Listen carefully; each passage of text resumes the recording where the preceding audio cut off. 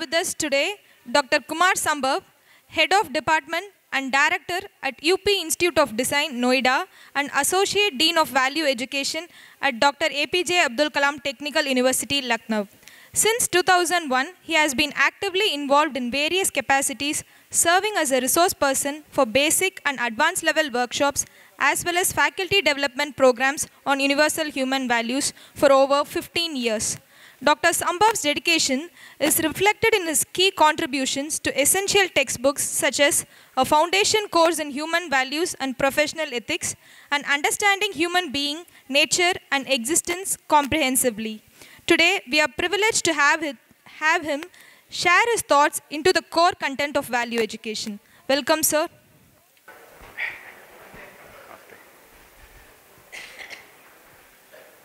So we got introduced to the content of value education. Now we are going to gradually discuss the basic understanding in terms of human values.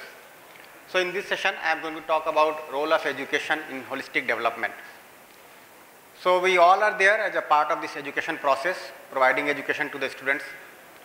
And we need to be clear about the goal of education, what the basic aspiration is when we are going to educate a child, isn't it? And we also need to be clear about the meaning of development and when can we say that the development is holistic. So today there is a lot of talk about development, but does development only mean adding more and more technologies or we'll say gadgets, facilities, or it is something more than that? What can education mean? So we'll talk about that, and in this process we'll also be clear about the basic human aspiration and the program for its fulfillment. So we could see, as Dr. Rajnish Arora was mentioning, that there is a need for human education sanskar, and when the process of education sanskar is humane, then we are able to develop a human worldview, a human perspective. So in the whole process of education, if you see, the child needs to develop this kind of perspective. If you talk to the students today, they are mostly focused on getting a good job. So if you ask a student in a bachelor's program, what is the motivation behind doing this bachelor's degree? So they say that I want to get a good job. And what does a good job mean? A good package. And when we will say that the package is good, then they will say it should be better than the neighboring student. So the total focus is on the package, isn't it? And if you ask the child, like, do you really feel that after getting this package, your life is going to be happy and prosperous? Then they are in doubt. In fact, I was conducting such a session in one college of management in Ghaziabad, that is called Jaipuria College. And I asked all the students one question, that how many of you want to become billionaire? How many of you want to become billionaire? Every student raised hand that yes, I want to become billionaire. Then I asked the students, how many of you want to become a happy person in life? Then again everybody raised hand. Then I asked that, are you really sure that after becoming a billionaire you are going to be happy? And then they had a doubt. Then I asked them, why do you want to become billionaire? And then they started laughing, isn't it? So this is the state of education today, that the students do not have that holistic perspective, which can include their health, their well-being, their family, their relationships, isn't it? Their role in society. You can see that as the education is progressing, the families are disintegrating. The relationships are being questioned, isn't it? The race is mostly for more and more physical facilities, right? To become a unicorn, and every startup wants to become a unicorn. But what does this unicorn ultimately lead to is not clear. We are complaining about the problems in the nature, we are complaining about problems in the society, isn't it? The geopolitics. But students are not able to have that kind of perspective which can give them the clarity, the resolution about all these problems. So can we have that kind of vision? And for that only the human education sanskar is required. With that, the child will be able to contemplate on the human values. And value means my participation in the larger order. So for example, if you look at this presenter, isn't it? It is participating in the larger order. I can transition the slides with this. We took tea and snacks. It has its own role. When you feel hungry, you go for lunch and breakfast and food and tea and snacks, isn't it? It has a role. In a similar manner, we all have a role. What is my role in my family? If I go back to my family and family feels happier, then I am valuable to the family. If everybody shuts the door, even if I am a laureate, isn't it? Even if I am a director, but if everybody is shutting the door when I go back home, I am not valuable to the family. Is that true? So I have a role to play in the family. I have a role to play in the society. That role, that participation is my value. So as a human being, we have to be clear what our role is, isn't it? Now when I am clear about that, with that clarity only I can pick the right kind of skills which can enable me to live a value-based life, to play my role in a better way. So I need to learn skills, isn't it? So for example, when we are communicating, I need to learn a language. When I am working on a machine, I need to learn about the technology of the machine. But that is not complete. When I am clear about my whole perspective, the value, then I can pick the right kind of skill and utilize it properly. Otherwise the utility is to be questioned, isn't it? And that's how we can see that as the technology is progressing, now that AI is also there, IoT is there, the menace to the humanity is also rising. People are saying that in next 20 or 30 years, maybe the humanity has to fight with machines. That kind of scenario may emerge, isn't it? The kinds of crimes that are happening. So then only I can pick the right kind of skills to live with human conduct, and then I can become a pillar of human society, human order, human civilization. If you look at the national education policy and all the policies that have been made throughout the ages, we ultimately aim for a just and equitable society where everybody can be happy together, everybody can be prosperous together, isn't it? That kind of aspiration do we have. Now for that, when you talk about values, then there would be certain basic guidelines, as it was mentioned earlier also. So whatever we take as a core content of education in terms of values has to be universal, applicable to every human being, applicable to man as well as woman as well as transgender, applicable to this part of the country as well as that part of the country, this sect as well as that sect, for all time, isn't it? It has to be applicable, otherwise there is going to be friction in our living. If something is applicable to a man but not woman, then there will be friction in the relationship. If something is applicable to one race and not the other, then there will again be a struggle or a tussle in the society. It has to be universal. Is that true? Do you think that this is true? Does it have to be universal, or it can be also sectarian? It has to be universal, isn't it? Similarly, it has to be rational. It cannot be a course in morals where some dictums, some set of do's and don'ts is being presented, isn't it? And you are always being taught in terms of should and shouldn't. You should be doing this, you should rise up, arise in the morning at 4 a.m., sleep by 9 p.m. If you start dictating to the students ask why. Parents are troubled these days because they might be following this kind of schedule, and when they ask their children to follow that kind of schedule, the children ask why. Why should I get up at 4 a.m.? Why should I sleep at 9 p.m.? What good has it made for you? Isn't it? So it has to be rational, it has to be applicable to logic. So we cannot just give a set of do's and don'ts or should and shouldn't. It has to be reasoned out. We have to respond to every why and how of the student, isn't it? Then only the child is able to explore within, contemplate on that. Otherwise it only becomes a code of conduct. It is not a code of conduct. It is something to be understood. So it has to be rational. It has to be verifiable. Now how do I verify? For example, I am saying something from here. Now this is only a proposal for you to explore. So how do you verify? So you will see that there is something innate in you, what you call as natural acceptance. Something is naturally acceptable to me, something is not acceptable to me naturally. For example, if I ask you, do you want to be happy or unhappy? What will you say? Happy. From where did you get this answer? So it is something innate to you. You have been not trained to speak like this, isn't it? That comes to you very naturally. And you do not want to be unhappy any moment. That is your faculty of natural acceptance. So whatever is being said here is a proposal for you to explore and refer to your natural acceptance. Similarly, it has to come to my living. How do I know that this is naturally acceptable to me, or it is only a set of my thoughts? Then it has to come to my living.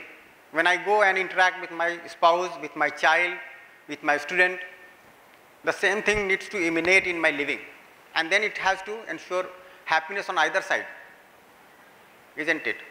So it has to be verifiable, and ultimately it has to lead to harmony at all levels of my living, isn't it?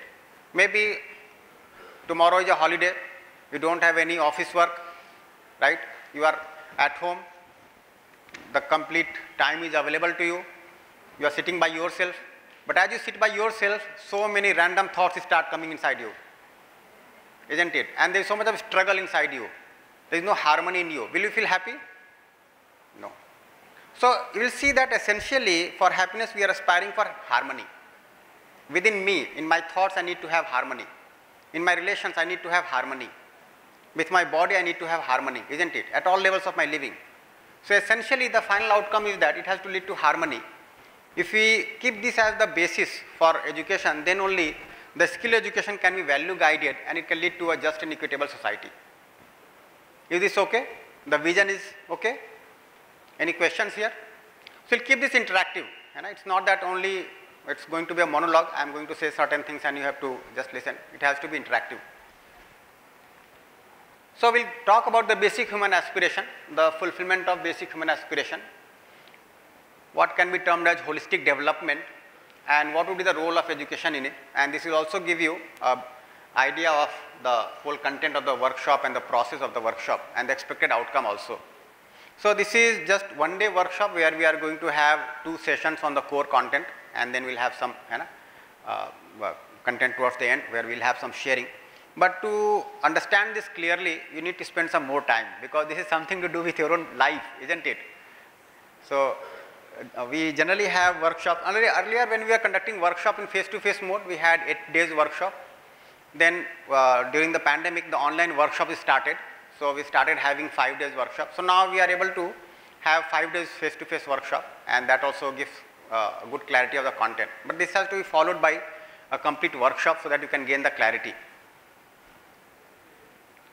Now as I mentioned that this is only a proposal, and this is a proposal, I will not say even that this is the proposal, okay. This is a proposal. I am also an explorer of this proposal. I am trying to verify within, live accordingly, and the same way I am trying to reflect the same thing for you so that you can verify and validate in your life. So when you go to verify, you can refer to your natural acceptance. So in place of agreeing or disagreeing to the proposal, that is not our expectation that you agree or disagree. The basic expectation is that you start investigating, you start questioning your own aspirations, your own concerns, your own value system, your own vision, your own perspectives. And once that process starts, it becomes something innate to you. So as we say that this workshop starts but never ends, this goes on in you. So a dialogue has started between me and you, but that dialogue essentially has to go within you, isn't it? So no need to assume it as true or false, but rather reflect on your natural acceptance. So it is a process of dialogue between me and you to start with, but gradually it becomes a dialogue within your own self. And see that there are 2 realities associated with each one of us. One is what I am, the way I think, the way I behave, the way I live, the way I take care of my body, the way I have my role in the family, the way I nurture my family, the way I teach, my attitude, my likes and dislikes. This is all what I am. At the same time, there is another reality, what I really want to be, my natural acceptance. Maybe I am not the way I really want to be. For example, if I ask you, do you want to be happy? You say yes. Do you want to be unhappy? You say no. But if you ask yourself, are you happy all the time? No. Absolutely not. Sir is saying absolutely not. So it means we are not the way we naturally accept to be. There is a gap. And we will see that this gap is the whole set of problems in our life. If I am not the way I really want to be, I am in trouble. I am in problems. I have issues, isn't it? If I am the way I really want to be, I am resolved. I am at peace with me. You will see that it is not the issue that you are not at peace with somebody else. You are not at peace with yourself. If you are not at peace with yourself, you are not at peace with others also. If you are at peace with yourself, you can be at peace with others also. So if I am the way I really want to be, I would like to continue with it, otherwise I would like to change my ways. So for example, if I ask you, what is naturally acceptable to you? Feeling of relationship or feeling of opposition? What is acceptable to you naturally? Relationship. Ask anybody on this planet, everybody says what is acceptable naturally is feeling of relationship. But just ask yourself, are you always having the feeling of relationship with other human beings? No. Sometimes yes, sometimes no. Fewer occasions yes, most of the occasions no. That could also be possible, isn't it? So what is acceptable to me naturally is the feeling of relationship, but I might not be having that feeling all the time, isn't it? So that is the gap between what you are and what you really want to be. So the purpose of this workshop is to initiate or strengthen this internal dialogue. If that dialogue is already on in you, well and good. If not, we can initiate that dialogue. It generally so happens that whenever we face problems, we try to borrow solutions. So we read some books, we listen to some discourses, okay, we'll also do some exercises and something. But what we are doing basically, we are trying to fetch solution from outside. That will not work in continuity unless this dialogue is there initiated in you, unless you are able to address your own natural self. You never get resolved. So most of the time you are trying to borrow solution from outside, borrow happiness from outside, and that's how it does not get innate to us. So we need to start this internal dialogue. So as I was asking, let me ask few more questions. So I asked the first question, do we want to be happy? Yes or no? Yes. Do we want to be prosperous? Okay. Yeah. So we want to have prosperity. And do we want to have the continuity of the two? Yes. So if you look at this side, we say yes. Now just ask yourself, are we happy? Not always. Yeah. Do we feel prosperous?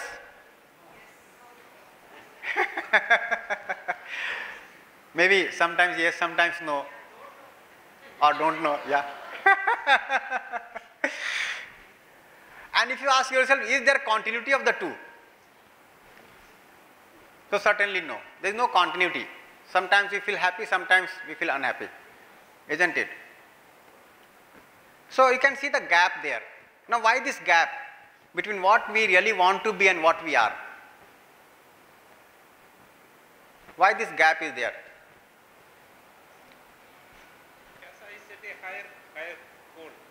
Higher goal. Yeah, we are setting maybe higher goals. Okay. In terms of what? In terms of money. Yeah. In terms of position. In terms of power. Yeah. You can see many. Yeah, that could be one reason, that we are setting higher goals in terms of money, power, position, and that is not being met. Okay. So as sir is saying that, then what we are trying to do, we are trying to fill this gap by more money, more power, more position, higher position, isn't it? Any other opinion? So just find out that to fulfill this basic aspiration, is our effort to understand the true meaning of happiness and prosperity and ensure it currently. Are we really working to understand the true meaning of happiness, the true meaning of prosperity and ensure it, or we are just working for accumulation of physical facility?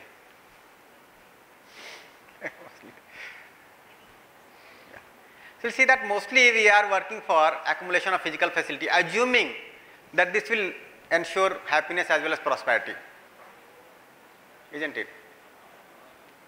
So if my child is asking for an iPhone, and I feel that yes, I should be giving the iPhone, so I should have a higher salary.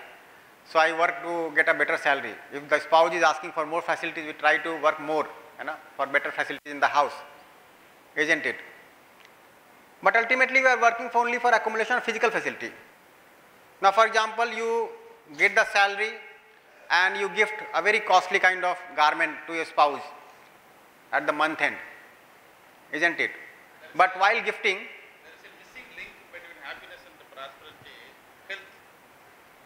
That is a very big paradox. Yeah. Health spoils both the things. so if you are not happy, yeah, Unless you are happy, you cannot be healthy. Unless you are healthy, you cannot be happy. So that is a missing link. I'll come to that. I'll come to that, yes. Nice.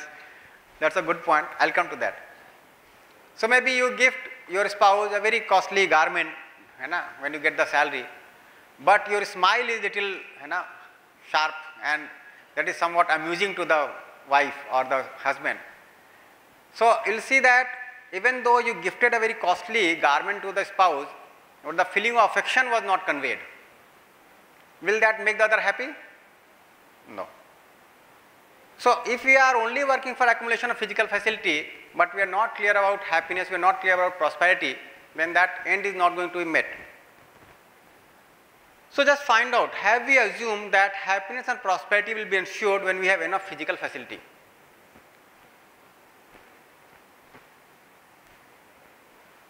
No? Nice. Nice if no, okay? But have we assumed? Just try to find out. And if not, then what effort are we making other than accumulation of physical facility? Just try to look at your schedule throughout the day, in 24 hours of a day, how we are spending the time. In the morning we get up and we have a kind of charter to obey. Since morning I have to do these many things at home, in the office, then coming back home, I have to do these many things. And all the time you will see that I am planning something or the other. And that gets largely diverted towards physical facility. Even though we might not intend to do it, but most of the time or all the time we are working for physical facility. And in that process, while working for 5 days a week, 6 days a week, our relationships get distorted. Then we plan that, okay, on this weekend we are going out, we will go to some exotic place, we will go to this restaurant to eat outside. What we are trying to do, we are trying to patch up the damage that we have made while working on physical facility. But seldom are we clear that what is going wrong, why the happiness is not being ensured even though we have been working so much for happiness. Maybe we have not understood the true meaning of happiness or the true meaning of prosperity.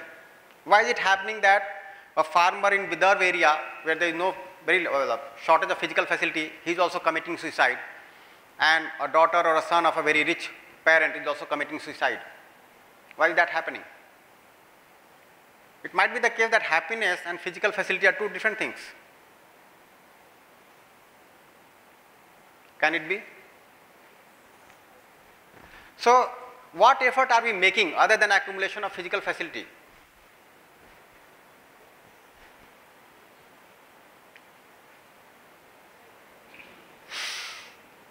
Let us try to find out. Yeah, okay.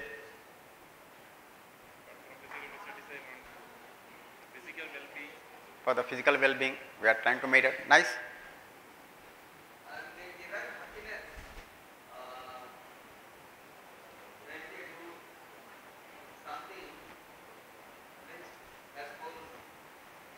In front of him. Say it again, sir. Sir, they derive happiness by doing practically in some cases. And therefore, there is without doing something which our spouse doesn't like in front of him. By this way, we can make them happy. And if you respond, if you become happy in the circumstances, then they are very, very happy. So therefore, that is the one way of making them happy, allowing them to do something which we don't like in front of us. But can these techniques continue? Can we have continuity of happiness through these techniques? No, if you allow, that is also one way of making them happy, sir. Pardon? See, happiness, it is only perspective. Whenever you have sadness, to feel, enjoy the happiness.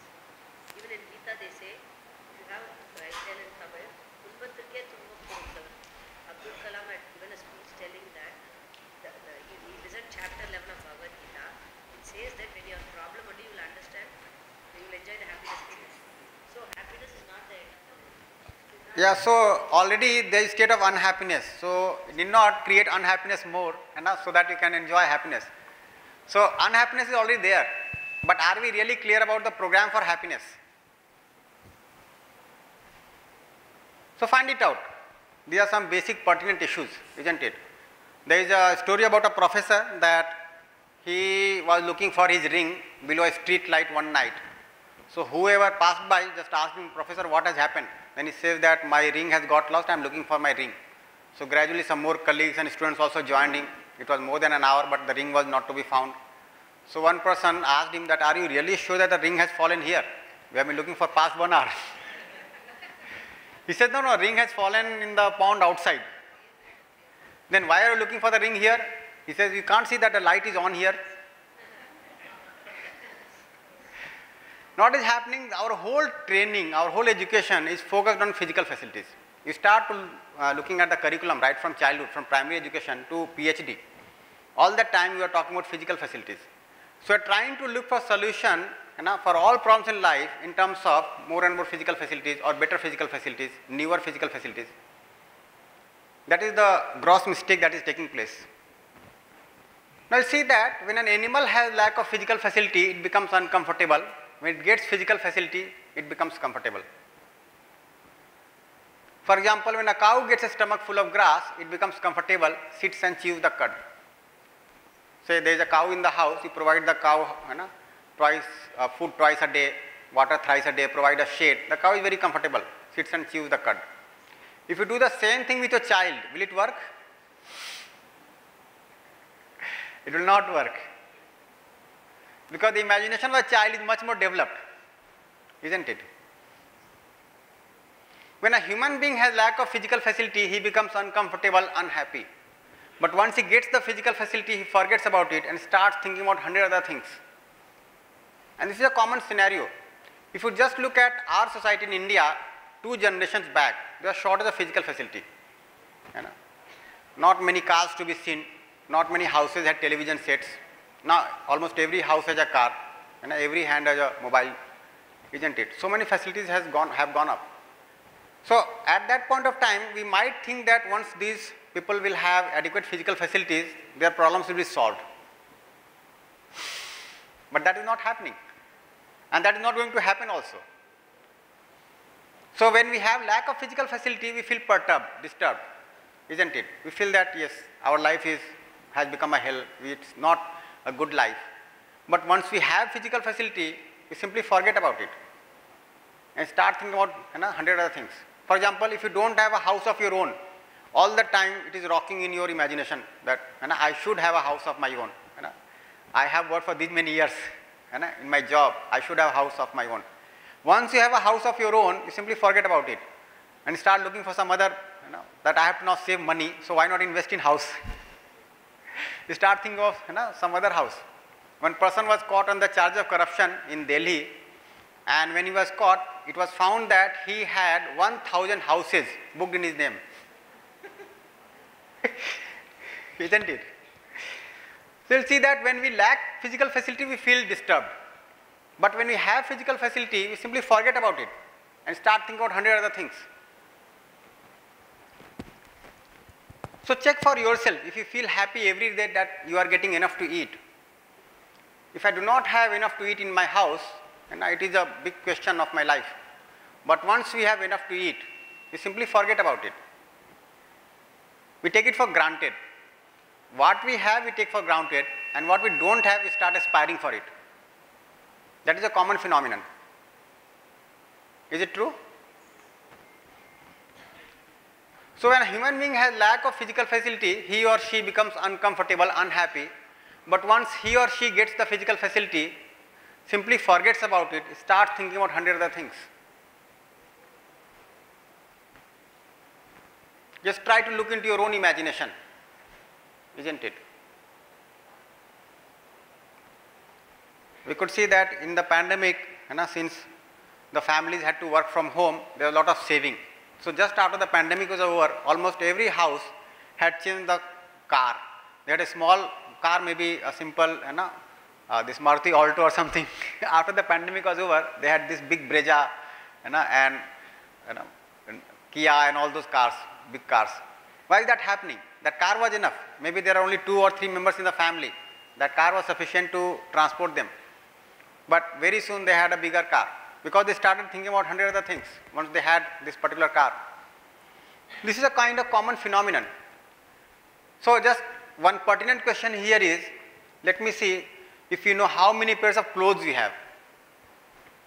How many of us here are aware how many pairs of clothes we have? Are we aware? You can raise your hands. Nice to see. Maybe we are not aware of how many pairs of clothes we have, and the next day when you are going out from the college and you find a mall on the way, and sale is written there, buy 2 get 5. You simply enter the mall, isn't it? Why is that happening? Maybe we have not evaluated what we have, isn't it? So one homework in this LDP is also that when you go back home today, count your clothes. We have got sharing from many that when they started counting the clothes, they could discover that okay, they have these many pairs of clothes. Maybe it was gifted 10 years back. They had not opened the trunk also. And suddenly they found that this is available, isn't it?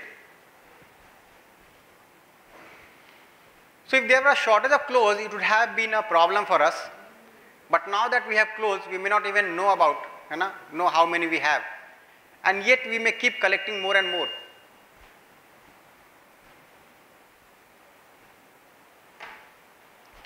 Does it happen? Now there is time of social media, no? So if you go to a marriage, then the pics are floated on the social media.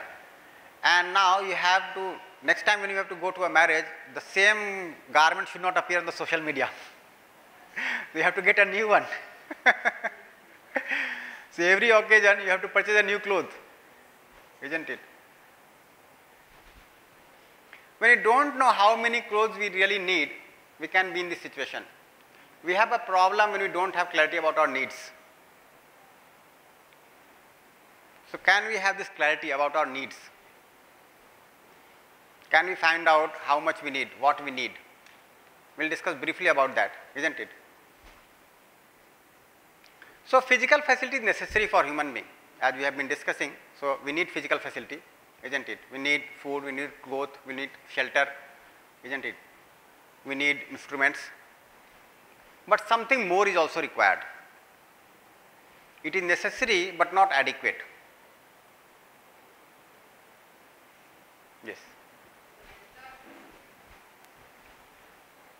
So you mentioned about happiness, no sir? We started with happiness. The endorphins which gets released. So just for the clothes agenda, so maybe that the human has a tendency. So if you wear a new cloth, etc., the endorphins which gets released, and that adds to our happiness. So that is again. Yeah, there are a few problems associated with that. Yeah. Yeah. First of all, it is temporary. That secretion of endorphin is temporary because of some sensation. Secondly, it is indefinite. It is not definite. The same garment may not appeal to you the same way next time, isn't it? And then there is dependence on something outside for my happiness. If I am not able to manage it, then it may and bring unhappiness to me, isn't it? Pardon? Yes, yeah.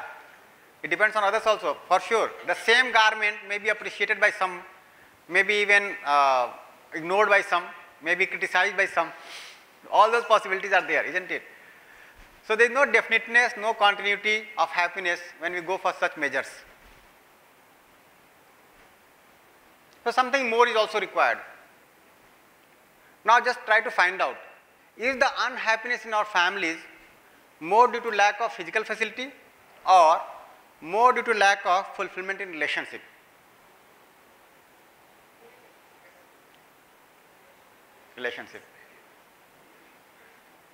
Any other opinion?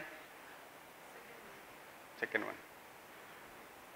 And it's so much so that you can see that in the society or in the families, physical facilities are going up, but the lack of fulfillment also is going up in the relationship.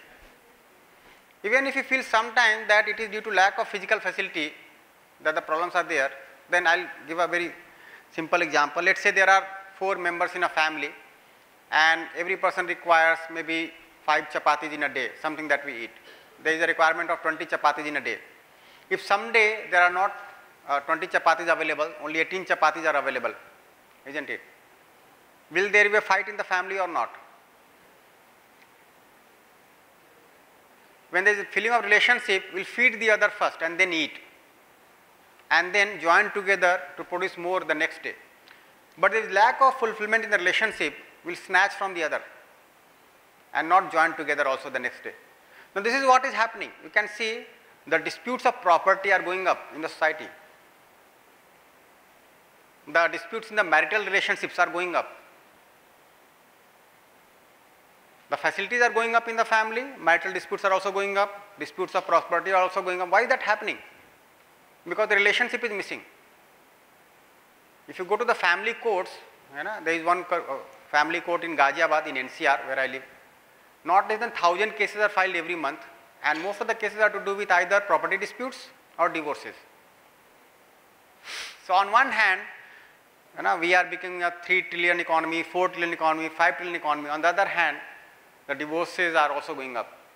If you look at the Western countries, those who are even the Scandinavian countries placed on the top, there you can see the divorces are more than 50%, 53%, 54%. In our country it is presently between 2 to 3%, isn't it? So-called developed nations have more problems.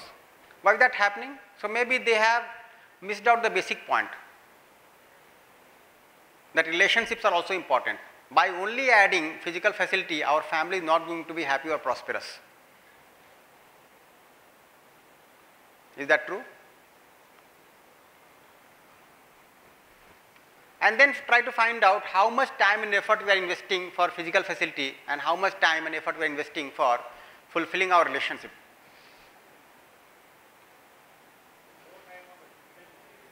Yeah, more time on the physical facility, and when we find that fulfillment is lacking, we try to patch up through physical facility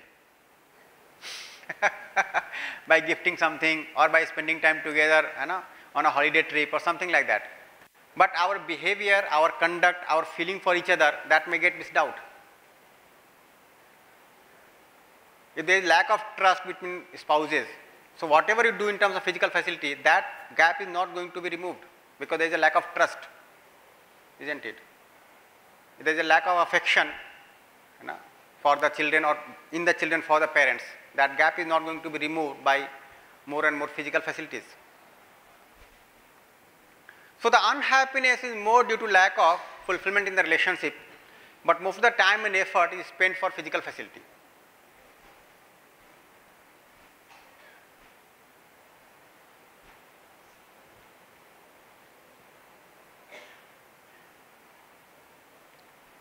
What do you think?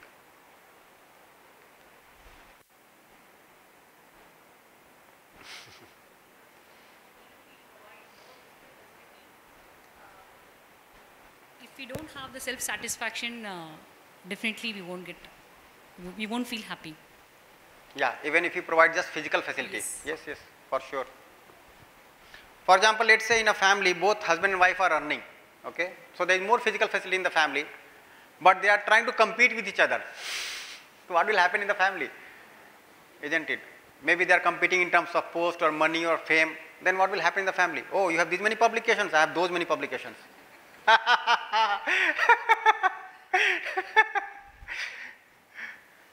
Isn't it? So that happiness is not going to be ensured.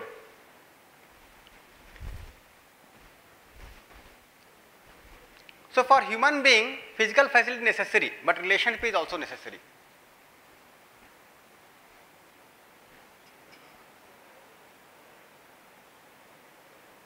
Fine? So just physical facility cannot do for the human being.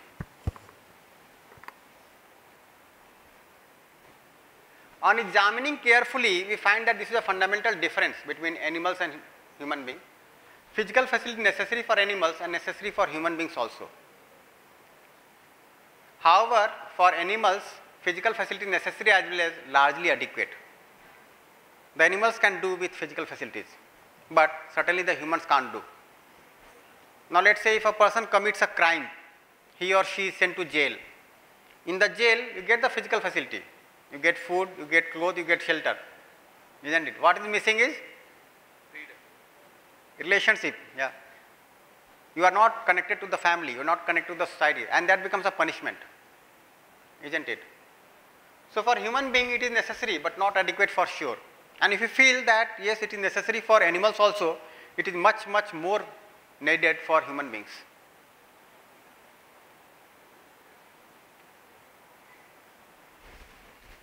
So when you look at the set of needs for us as a human being, we require two things: physical facility as well as relationship. It is necessary and largely adequate for animals, but certainly not adequate for human beings, the physical facility. So now just try to see our curriculum in education, in how many courses we are talking about relationship. Is there a single course in BTech in which we talk specifically about relationship? Isn't it? Now tomorrow if that student is not able to have a healthy family, happy family, then who is responsible? Yeah. We lived by ourselves, and we should be making the students learn through us by making ourselves doing what we want. But what would be the basis of living? How do I live in relationship if I do not have understanding about relationship? No, it cannot be learnt as a subject or a coursework. That's what I'm meaning. Pardon? It cannot be learnt as a subject or a coursework. You can live within yourself and be in good relationship with the students or the teachers or the community whom you face every day, every hour, things like that. You be an example or a role model. Yeah. So that could be one part. Okay. Yes. But just by looking at you, one cannot exactly make out what is going on inside you unless you talk about it. So you have to talk about relationship. With respect to students, they come from different value systems. So it is absolutely necessary that the dialogue of this kind is. The beliefs could be different when yes. you do not explore together. Yes. So they might carry different assumptions about relationship. They might carry different assumptions about human being. Okay. So universal one may be viewpoint preconditioned to has to think be in a given particular to way. them. Universal viewpoint has to be given to them. Yeah. So something has to be discussed, something has to be talked about, because this is an important aspect of life. So it is a life skill, I feel. Relationship, we should see, observe, and our father, mother are the first teachers. Mata, Pita, Guru, Devam. So it has to be learned or inculcated in our minds by the student, provided the parents are very good with good karma. This is what I feel. Yeah, see, of course, the education starts with the parents. But if the parents also are not able to ensure it, then it becomes the role of teachers. Because after our role is over, the child is going to the society. If the parents had that kind of understanding, well and good. If not, then we have to fulfill that lack of competence in the child. So we have to at least include this as an essential component of our curriculum. We have to talk about relationship. And we'll see that when we are talking also about certain issues of relationship, we are mostly talking about opinions of others. Mr. XYZ said this, Mr. ABC said this, and the students remember that kind of theory, and then they just reproduce the same thing in the examination, even if they talk about the societal issues or the relationships in the society. That kind of approach will not work. And when we are talking to the students also, we are giving a code of conduct. You have to do this, you don't have to do this. If you come late, this is the punishment. If you do this, that is the punishment. And that again becomes a kind of jail for the child. Most of the time we are providing either sermons that you should be doing this, you should not be doing this, or providing a code of conduct. If you do this way, then this is going to be a punishment. If you do the other way, then that is going to be the punishment, and things like that. And the student is wondering, now from where will I get this kind of understanding? If the parents are not able to provide, the school teachers are not able to provide, we in the higher education not able to provide, then who is going to provide? And when the student becomes a criminal the next day, he becomes corrupt, he becomes a kind of criminal the next day, then ultimately who is at fault? That same criminal, if you see in the society, was an innocent child 18 or 20 years back. He or she did not get that kind of understanding in the family, in the school, in the college, in the environment, and now he has turned into a criminal. And the same thing applies to us also. If I do not get exposed to this kind of content since childhood, how will I develop my understanding? You will see that in the higher education, students are reading books, some motivational, listening to motivational talks, trying to do something outside the curriculum so that they can be at peace, isn't it? And that kind of effort we can see we have been also doing. So it has to be an essential part of the curriculum, relationship. We have to specifically talk about it. Well, see that even though we recognize the need for relationship, we do get into arguments, opposition, fights, even in the family, with close friends, with colleagues at work, in the marketplace. Now, every time we have a fight, we want to resolve it. We say sorry, we patch up, we promise not to fight in future. But does it continue? So, pardon? Oh, you are enjoying it? Maybe there was some heated argument in the family, okay? Take, and you felt bad about it. Otherwise, it will be monotonous, sir. Just try to find out. So we should have some unhappiness. Then only we will value the happiness.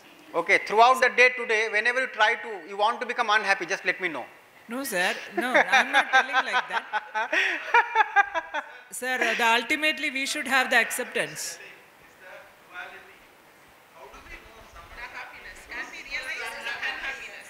How do you know? First of all, find out about yourself. How do you know that you are happy or not? Yeah, that is because there would have been situation which is not aligned with your thoughts.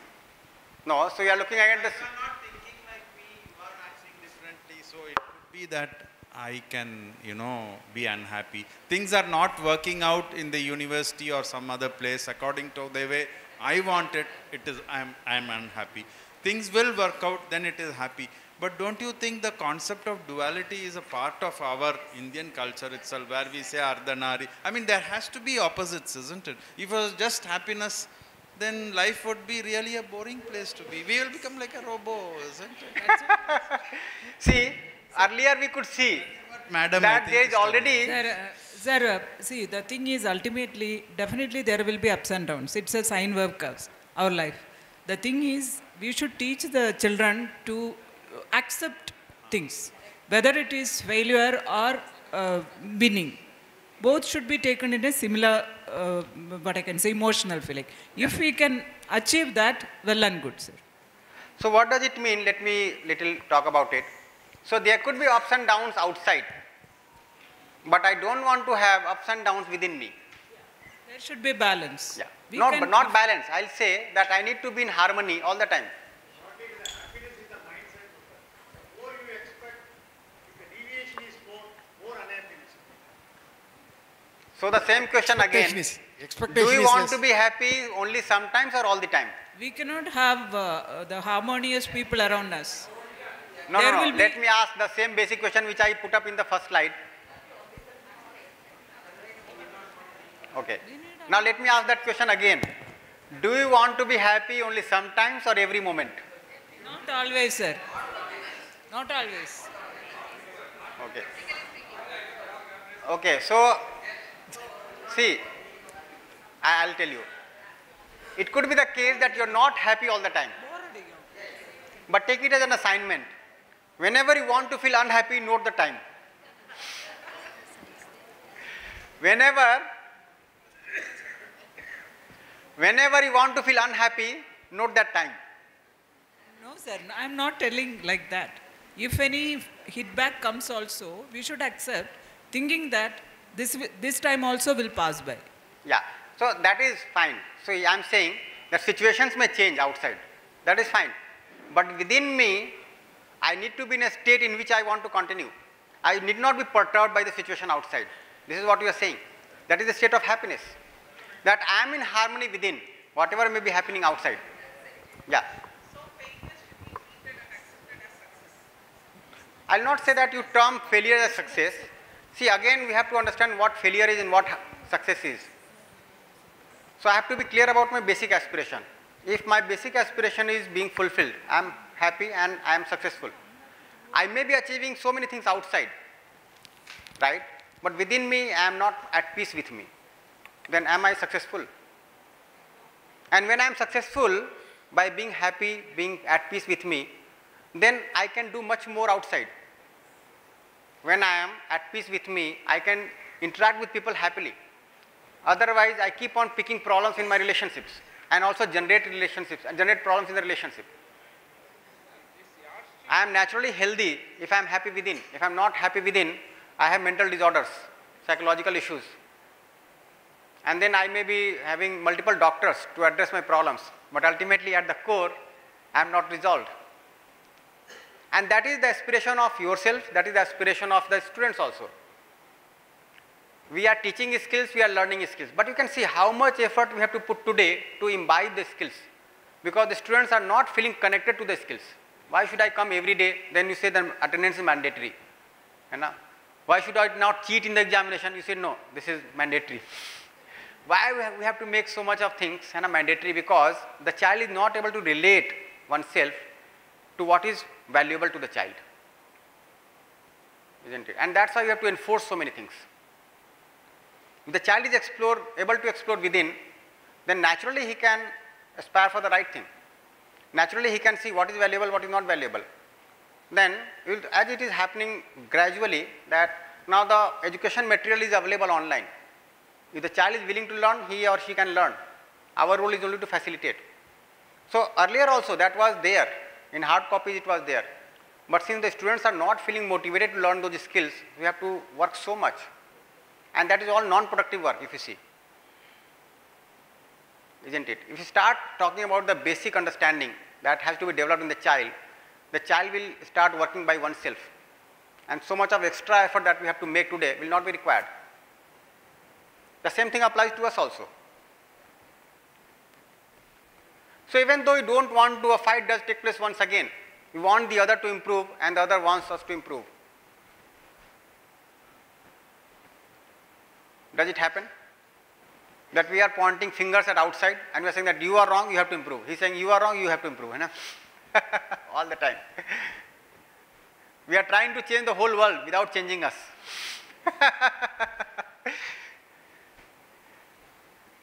See this happening or not? Are incidences of reaction, not speaking to the other, not even listening to the other, arguments, debates, divorces, increasing or decreasing?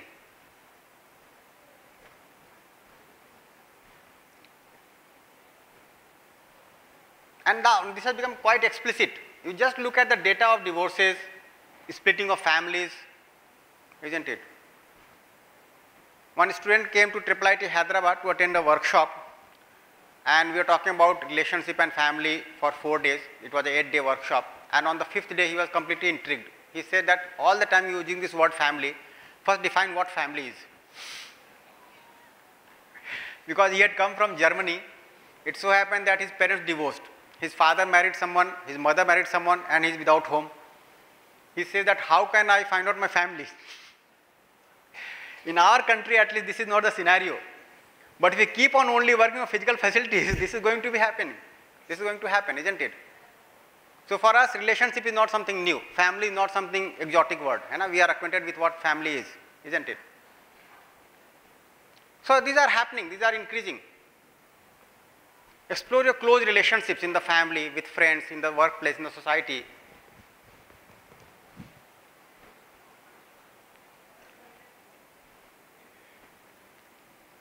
So in spite of our acceptance for relationship, why is it happening?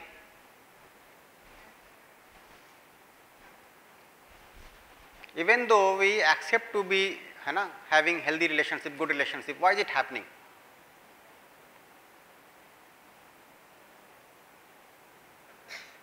Pardon? Comparison, okay. So we have one own perspective, somebody is having someone's own perspective and the two are not matching. We have own notions, the other person has one's own notions. Pardon? Fear of acceptance. If I go by his way, I am going to be subdued. If I go her way, I am going to be subdued. That kind of fear is there in the relationship. The other may dominate over me. The other may make me go by one's own way. That kind of fear is there. We are doubting intention of each other. Yeah. Nice. So let us find out our perspective of relationship. Do we want to live in relationship that is harmony with others? Yes or no? Yes. Do we want to live in opposition with others? No. But look at the third option. We believe living has to be necessarily in opposition with others, and that is the struggle for survival and the survival of the fittest. So we might be carrying notions within like this, that there is struggle for survival and only the fittest can survive. So on one hand, we are aspiring for good relationships, but on the other hand, we are carrying some notions within what has come to us through education. Now this kind of theory was given 100, 150 years back, and it was based on some study done on animals and plants, and some conclusion was given. It was not rightly proposed in the education. We wrongly assumed it, and now we are trying to live by it. Now there is a strong notion today that there is struggle for survival, only the fittest can survive. Does it apply to us also? For example, I will give you an example here. Let us say there is a house in which there are only two persons, one is strong and the other is weak, and the food in the house is sufficient only for one person. There is one strong person, there is one weak person, the food is sufficient only for one person. Going by this principle, who will get the food? The strong person, who is the fittest to survive. But if the strong person is the mother and the weak person is the child, then who will get the food? Now when there is relationship, these kinds of theories don't hold good. But we are carried away by these kinds of notions, wrong notions. For example, competition. We assume that competition is necessary in education. Is that really true?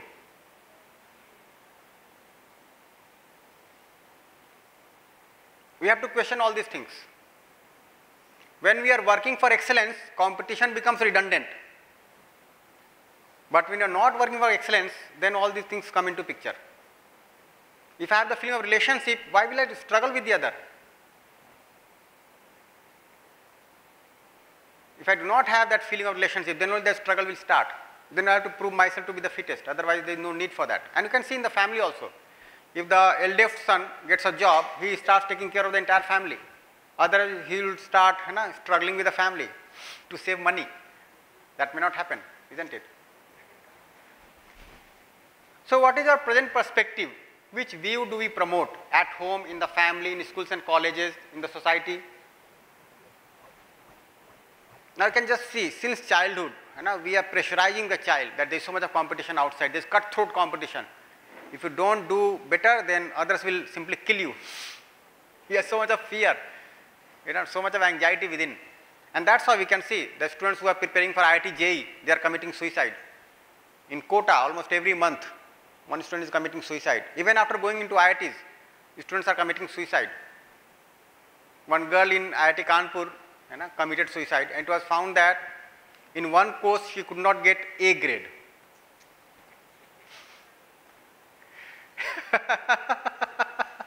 It is laughable outside, but within that child you can see how much is anxiety and pressure going on, isn't it? Every year we have a lot of suicide because of the Yes. Students have start. medical. Students feel that if they do not compete in a particular exam, their life is not going to be of any use, isn't it? That kind of feeling is there. So is it a naturally acceptable view? So we can say that for fulfillment in relationship, it is necessary to have right understanding about relationship. We need to understand relationship. We need to understand human being. To begin with, I need to understand myself. Isn't it? I might be collecting information about moon and Mars and Saturn, but I might not be aware about myself. That is the scenario today. We might give a talk on geopolitics for a whole day, but the politics that is going on inside me might not be clear to me. So there is another need of the human being, and that is right understanding.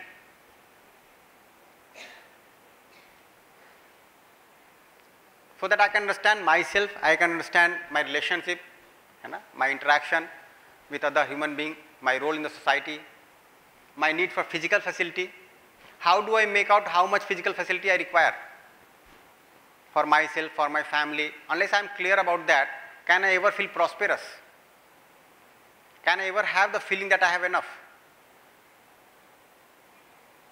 Can we have the feeling that yes, I have enough number of clothes, I have enough food in the family, I have enough number of houses? That feeling of having enough cannot be there if the right understanding is not there. So with right understanding, we have clarity about relationship with human being. We are able to fulfill the relationship. We are able to get to know the intention of each other. We are able to get to know the feeling that binds us together, the feeling of affection. And we have clarity about how much physical facility we need.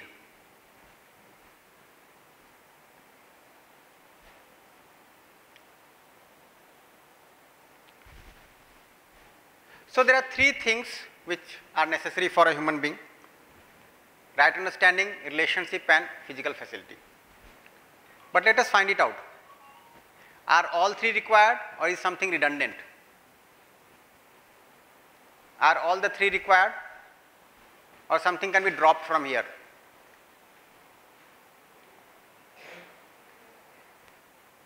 Pardon? Ji? All three are required. And if the three things are fulfilled in life, do I require anything more than this? If I am able to ensure all the three things in my life as a human being, do I need anything more than this?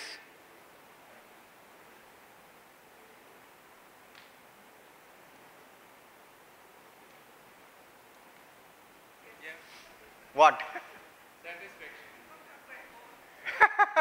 More of what? See, satisfaction is a natural outcome of right understanding. So when I am able to see my need for relationship, see my need for physical facility clearly, then I feel satisfied that yes, it is available. I have more than what I require. Positive thinking again is a natural outcome of right understanding. Pardon?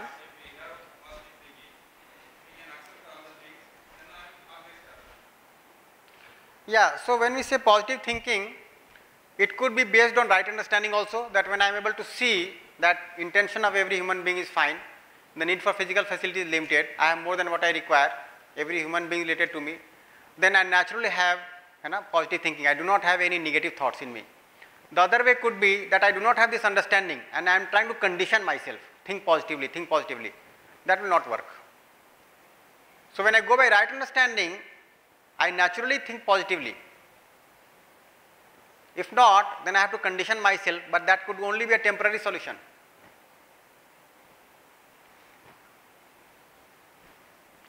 So are we working for all the three? Are we working for all the three? So we need to work. Generally when we invite somebody to a workshop and say that this is a week-long workshop, then people say, okay, week-long workshop, I have to spend 1 week. Out of 52 weeks in a year, I have to spend only 1 week for right understanding, but that is also not available. So are we really working for it? 1 by 52, you can see what is the percentage, less than 0.02%. At least I have to spend that much time working for right understanding. Then only we can say that yes, I have prioritized it. Yes. So we have to really find out, we have to be serious about it. Are we really working for right understanding? Are we really working to understand relationship? Or simply we are fulfilling the relationship as per the norms? This is the way to fulfill the relation with the child, this is the way. And how do I get the way? Through certain norms that I get from the family, from the surrounding, from the books. We are going by certain conditioned norms without ever questioning them or understanding them. So if all three are required, what would be the priority?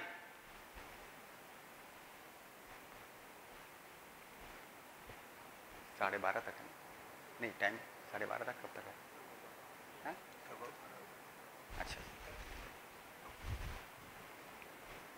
So if all three are required, what would be the priority?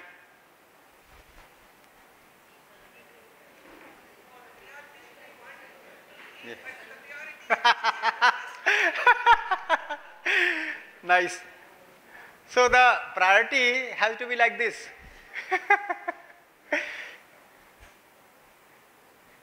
So right understanding comes at the first priority. With right understanding, I am able to understand the feelings in the relationship which can be naturally acceptable to us, which can be mutually fulfilling, trust, respect, affection. I can explore, I can understand these feelings. And then when I fulfill them, it leads to mutual happiness. I am happy, the other is also happy. Isn't it? With right understanding only, I am able to make out the physical facility that I require. How much food I require, how many clothes I require, how many houses I require. It just came in a discussion with somebody that he was planning to purchase a house and he was not clear whether he should be going for a 2 BHK house or 3 BHK house. Right? So I told him that it is not very important whether you go for a 2 BHK or 3 BHK. More important is that how many people in the family can sit together in one room. If there is no, the relationship is lacking, then everybody will shut oneself in one room. Then even 4 or 5 BHK will not do. But if there is relationship in the family, they will sit together. You will see that if there is harmony in the family, most of the time we are found in one place. If there is harmony in the family, most of the time we are found in one place. If there is lack of harmony in the family, we are mostly found in different places in the house. Isn't it? So with right understanding only, I can make out the need for physical facility and I can feel prosperous that yes, I have enough. Pardon? I can find out that yes, I have more than what I require. I have enough.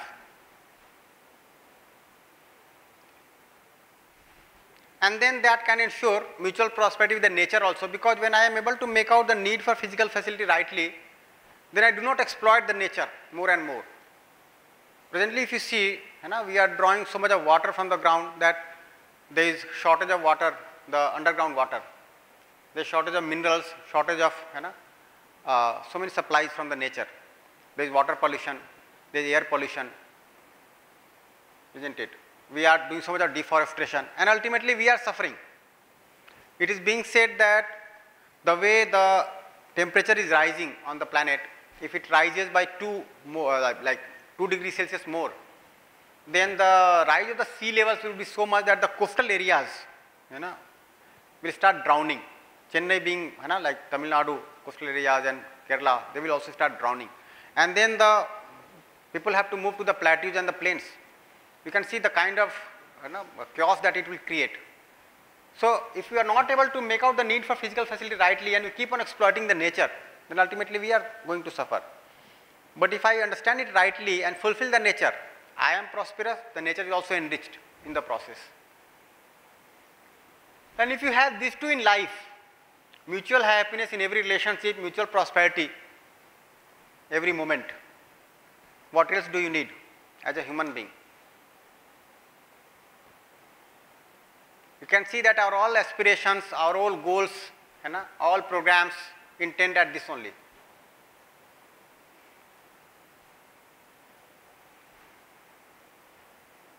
If I am able to ensure these two, mutual happiness in every relationship, mutual prosperity in every interaction with the nature, then what else do I require?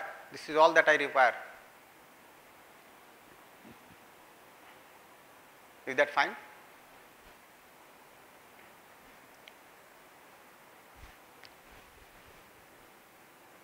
But on the other hand, what we are doing today, as ma'am was also saying, so we are largely focused here. This part is missing. We do not have time for right understanding. We are not clear about relationship.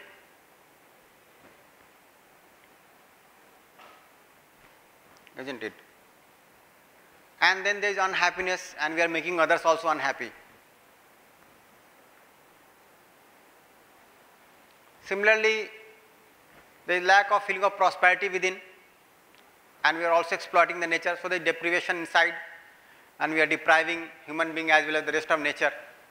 We do not have clarity about the need for physical facility. And you can see this is the problem on the planet.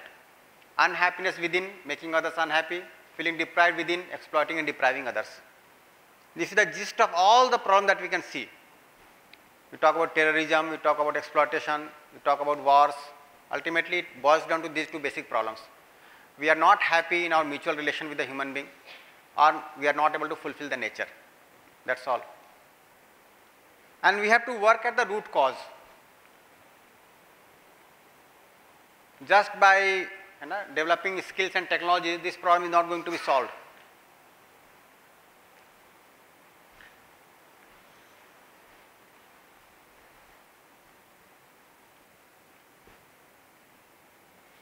So when I am able to see the importance of all the three, right understanding, relationship and physical facility, and that also with correct priority, then I start working for human consciousness. So we are human beings, but it may take time to be human, isn't it? So we are human beings, of course, but to be human, we need to develop this level of consciousness. And this can be the vision of education, this can be the vision of university, this can be the vision of college, this can be the vision of department, that we have to ensure all the three. Starting with the faculty, the management, and then for the students, isn't it?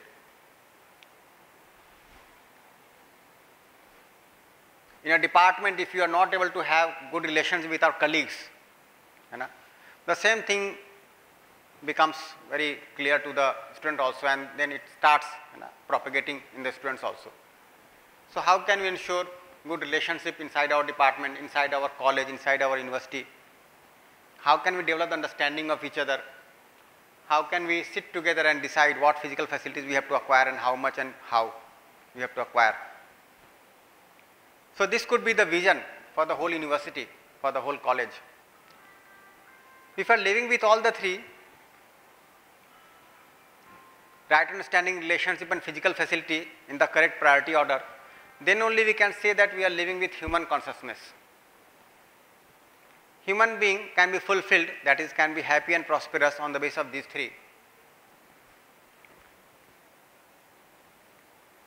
But if this is the case, then we can call it animal consciousness. Because an animal can be largely fulfilled by physical facility, a human being can never be, isn't it?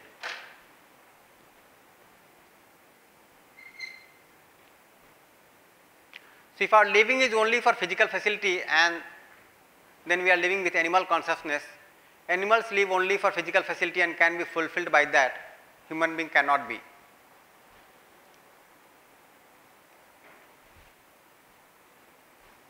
So if we are just training our children to earn more and more physical facility, then we are simply developing them like an animal.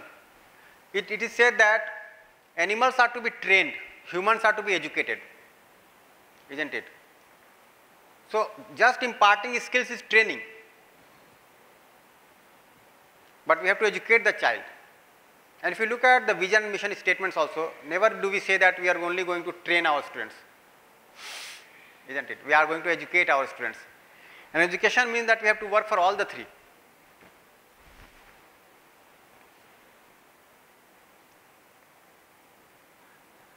So you will see that animals living with animal consciousness are in harmony, this is fine. So maybe there is one place where you are keeping animals together and the barbed wire is there and they are provided food and water, they are fine, they are very comfortable, right? Human being living with human consciousness are again in harmony, this is fine. But human being living with animal consciousness, then we are in disharmony, this is not fine.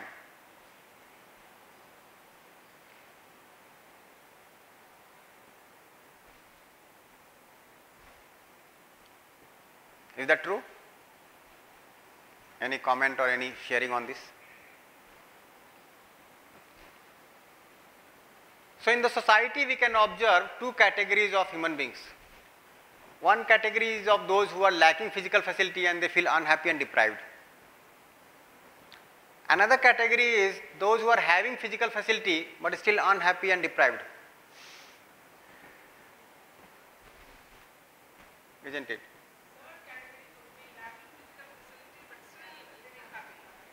Yeah. Let me address that also. So there also you can see that at least people are having physical facility. According to us, they are lacking physical facility, but they might have adequate physical facility. So we are trying to decide the limit by our own perception, which might not be required also.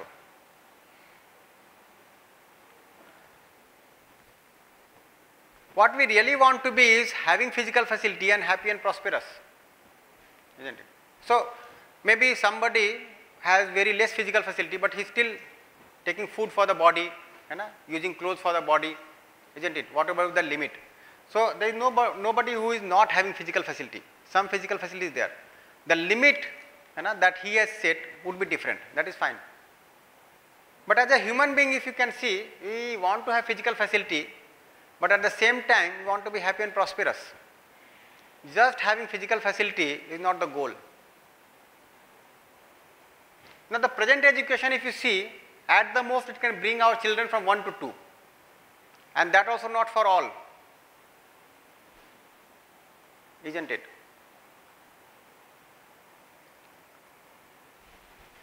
Now, find out where we are now at 1, 2 or 3, and where do we want to be. Where we are now and where do we want to be.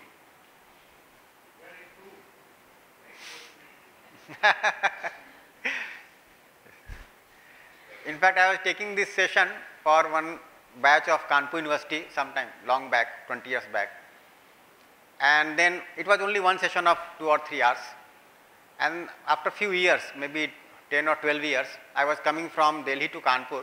I boarded a bus, and then one person came to me and he sat by me and said that, did you recognize me? I said no.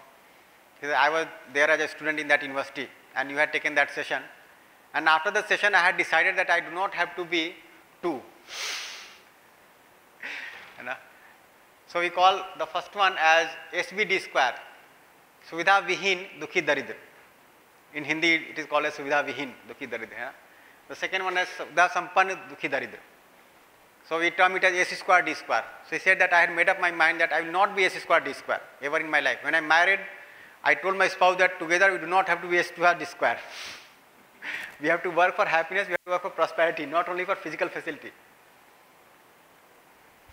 So when we start discussing with the students, they take it very seriously and they come up with their own issues, isn't it? And when we are able to address those issues as a relative, not as a kind of senior faculty dictating something to the child, as a relative, I am related to you. They start sharing their feelings, they start coming up with their own aspirations, and they also start understanding. When we set question papers also, it's not that you have to just write whatever has been taught. There are some questions we have to explore also. Like this time when I set the question paper for the end semester examination, I gave them one question that there is a family in which a mother and daughter are there, and the daughter is using mobile too much, and the mother is perturbed, and she is scolding the child every day, and the daughter is now in opposition with the mother. How will you resolve the situation? So these kinds of questions can also be asked in the examination, which sir is saying separate them. This has become a common scenario in the families. Parents are perturbed looking at their children all the time. They are using mobile, and there is so much of personal space also available. The parents are not aware what it is leading to, isn't it? When I go to Lucknow, I reside with a friend, and in his family there is one daughter who is preparing for this medical examination. So all the time she is on mobile, and her mother is so perturbed that what she did, she used to use the mobile and lock the room from inside. She broke the latch also, that next time she is not going to latch her from inside. This kind of problem is there, isn't it? What is they studying mobile only, sir? Why you are separating the mobile? No, fine. There has to be a right utilization of mobile. We see our students, most of the students study only in mobiles. No textbook nowadays. See, that is one good thing also, that they don't have to carry books. We also, like we just carried something in the pen drive when we are here. But at the same time, there has to be right understanding of the use of mobile. Otherwise, it could be misleading. The child might be doing something at one's own end, and that may land up the child in the problems. That is also happening. If you can just see, like you can see the kinds of crimes that are taking place. There are some dating sites.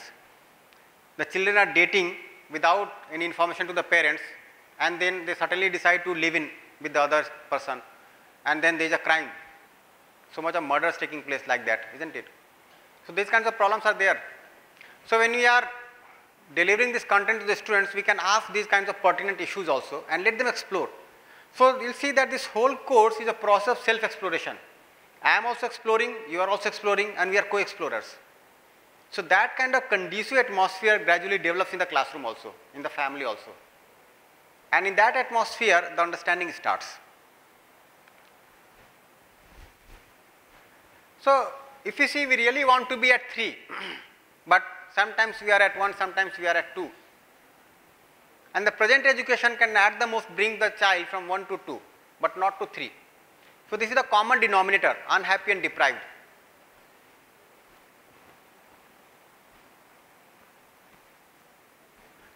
Now if you look at the resources, they are in plenty. This is the data from UNO.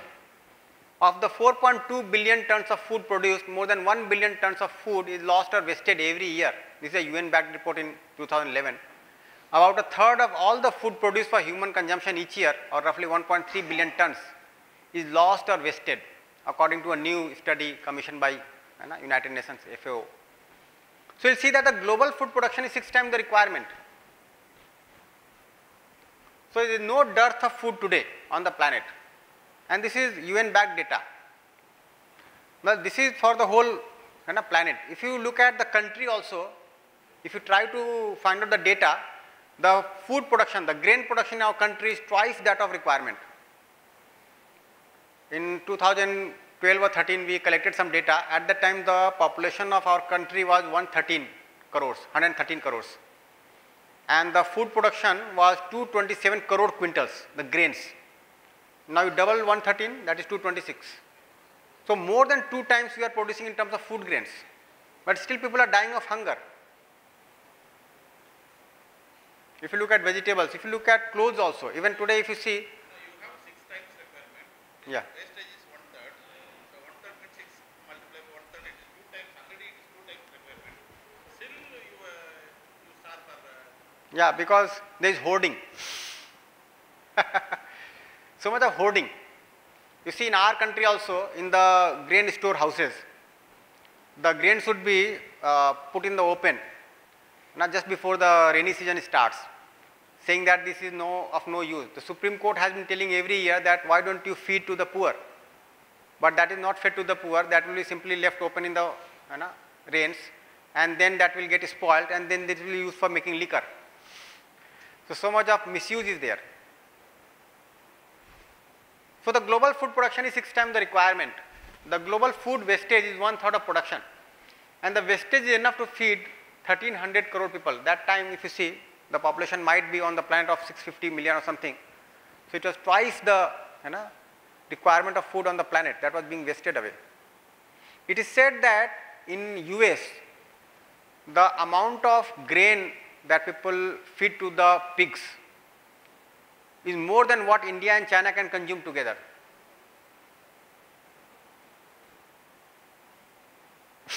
Now this is kind of hidden wastage.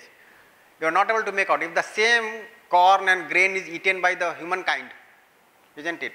Then that kind of need would not be there. The food is enough. But if you feed to the pig and then you eat the pig, it is said that if you feed 13 kg of grains to the pig, then you get 1 kg of flesh. That is eaten by 1 person. Otherwise 13 people would have filled their stomach. So if you look at the complete cycle, that kind of wastage is there which is hidden. That is how so much of wastage is there. Now, so the questionable thing is, have we understood right utilization?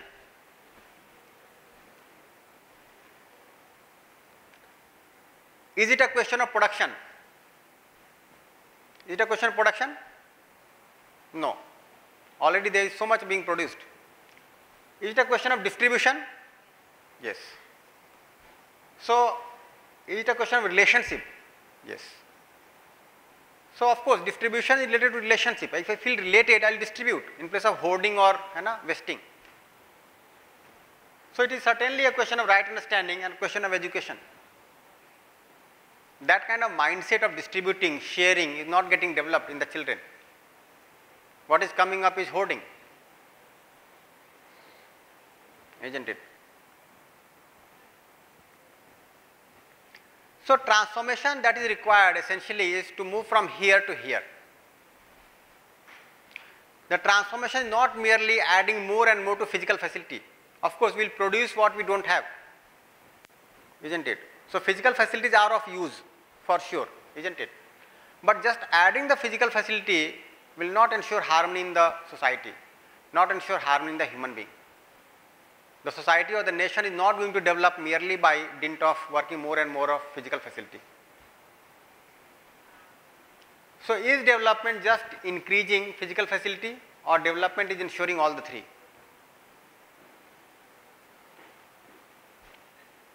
What do you think? There is something called GDP, gross domestic product, and we evaluate the GDP and the rise in GDP every year. Now there is a book in which a person has commented on GDP and says that if I have a farm behind my house, I grow vegetables and food there, grains there, and eat it, the GDP of the country does not rise. If I cook together in the family, eat together in the family, live happily in the family, the GDP of the country does not rise. But if I go to the market to purchase even everything, the GDP goes up. If my, if the family members say that we don't want to cook, we'll go outside and dine outside, the GDP again goes up. Now when you dine outside, you get so much of diseases. You go to the doctor, the GDP again goes up. The doctor gives you fake medicine, and now you go and file a lawsuit, the GDP again goes up. So GDP exactly is not the measure of your development. So as we were mentioning, in Bhutan, they focused on GNH, gross national happiness. So what we are producing is just one part of it, not the complete thing. It's not the complete picture. We have to see how happiness is growing in the nation, in the society, in the village, in the family. In fact, the good thing is that people have started talking about happiness now. They are taking it seriously. Like in MP, there is a happiness ministry, Anand Mantralaya. They have opened a ministry for happiness. In 3 or 4 countries, they have opened ministries of happiness.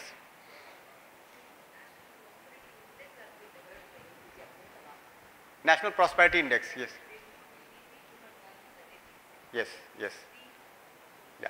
And prosperity is not the same as wealth. Yes. Wealth is one important component, but not all. Yeah, it has to include this. So this kind of transformation is required. Then only we can say that we are progressing as a human society.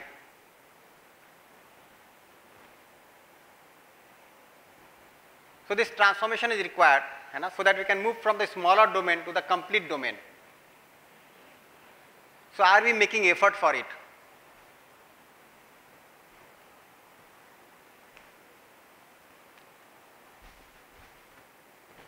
And do we need to make effort for it?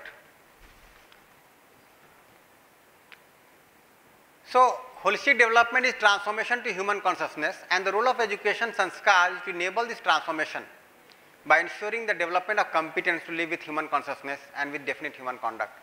Then only we can say that the education is meeting its goal.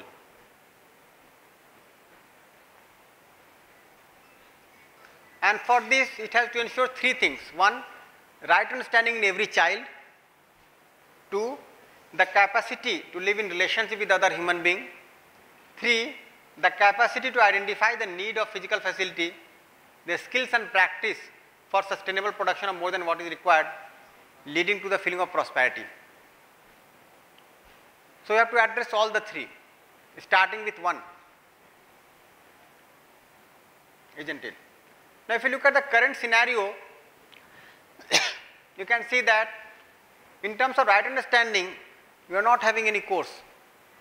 So systematically if you see, we are not having any course, not providing that kind of understanding in the child. So that is missing. The capacity to live in relationship also is missing.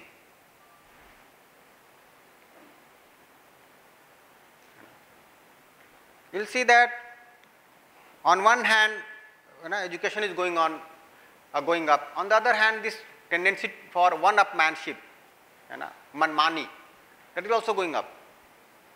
I earn, I spend, who are you to talk about it? That kind of feeling is gradually coming up in the family. Even the children are saying, now they are earning while learning. So they say that I am living my way by my own earning. How can you interrupt in this? How can you say something about this?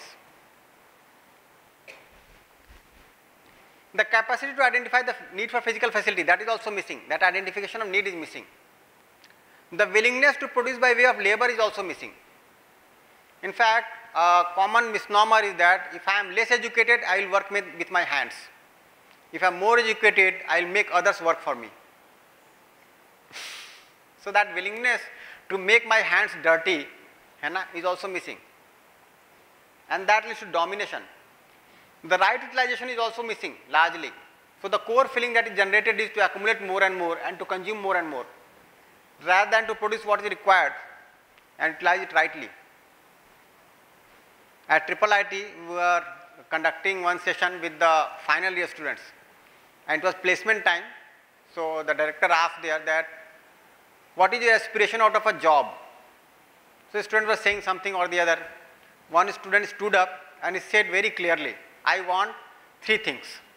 First, job satisfaction. Second, maximum pay. Third, if possible, no work.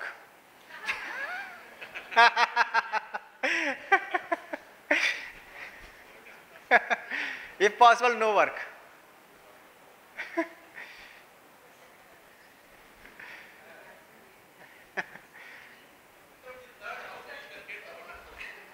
That is manipulation. So students are trying to skill themselves in those terms, that how do I manipulate so that without working also I can get the package. Yes.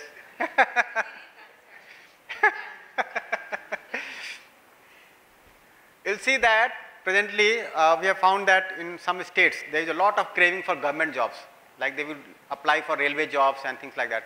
And once they get a job and they have a salary, let's say 40,000, 50,000, they will hire somebody for 10,000. He will do that job. They are getting the salary without doing any job. And they call it smartness.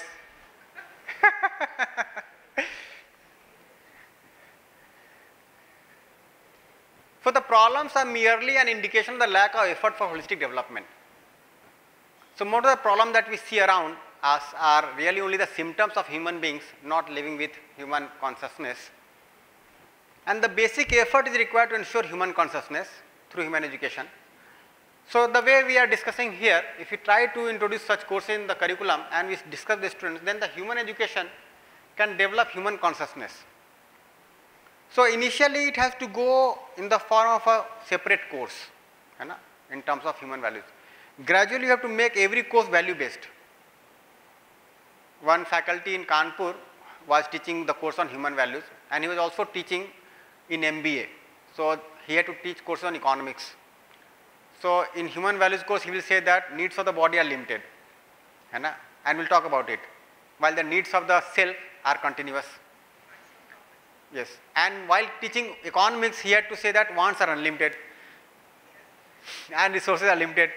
The students started telling the sir, say one thing, either it is unlimited or limited.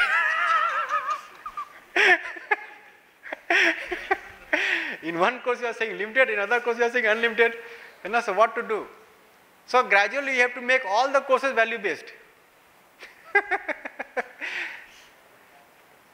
So economics, can there be human economics? Can there be human psychology?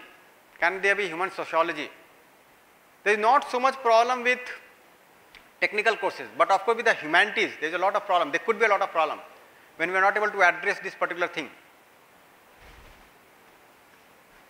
So with the development of human consciousness, the child is able to contemplate on human values and then live with human conduct and character, so that he can be a pillar of human society. And ultimately it will become a part of human tradition, generation by generation. So now going by that, essentially if you see what does right understanding mean, we will talk about it. So it means understanding of harmony at the 4 levels of living. What are those 4 levels? At the level of human being, at the level of family, at the level of society, at the level of nature and existence. When this understanding is there, then the values are contemplated, and with that we have the guidance, proper guidance of living in harmony. And for that we can learn skills. So values and skills are complementary, but we have to place values properly. That comes at the first priority. Value tells us what to do. Skill tells us how to do. So the goal has to be clear first. For example, one person has a very good luxurious car, very costly car, moving at a speed of 100 miles per hour, let's say. He can drive on the road, but unless he is clear where he has to reach, what will he do? So the skills can provide you a good car, a good road, isn't it? A self-driven car maybe. But the goal has to be clear where you have to reach. And that has to be done through understanding of values. So essentially, this is the whole content of the course, and we will talk briefly about this today after lunch break. So when you talk about right understanding, there are 4 levels: human being, family, society and nature existence. And this understanding is the core of education. Education essentially means understanding. And when I go to live accordingly, it becomes sanskar, the inculcation part. Here we have training also, we do get trained, but at the core is understanding. So ensuring living in harmony at all the 4 levels. So this is the whole content of the course as well as the program. If you extend this, now this can develop a complete perspective in us. So we are not only talking about one human being, we are talking about the whole humanity. So this right understanding in the self, starting from human being to the entire existence, enables this kind of competence in me that I can live with justice in every relationship, within family, outside family. In fact, with the development of right understanding, the extent of my family also gets extended. I do not look at only those 4 or 5 people in my house as my family. The whole world becomes a family for me. I am able to see the relationship with every human being. So I am able to have that competence so that I can live with relationship, with justice, from family to the world family. And now I become a pillar of undivided society. Similarly, by ensuring harmony in my family order, by fulfilling the needs of the family, by ensuring prosperity in my family the right way, I become a pillar of universal human order. Because even when I am consuming something, I am able to look at the whole world. It's not that I have to snatch from the whole world and feed my family. No.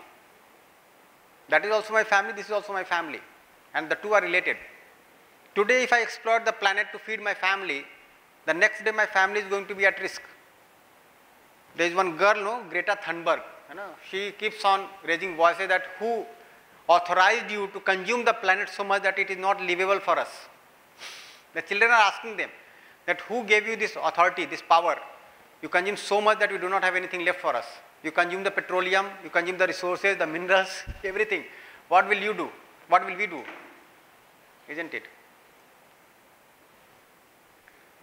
So this kind of vision can be developed through education. So the key takeaways, if you see, our basic aspiration is the continuity of happiness and prosperity. For fulfillment of our basic aspiration, we need to ensure all the 3: right understanding in the self, relationship with human being, and physical facility with the rest of nature. And this is human consciousness.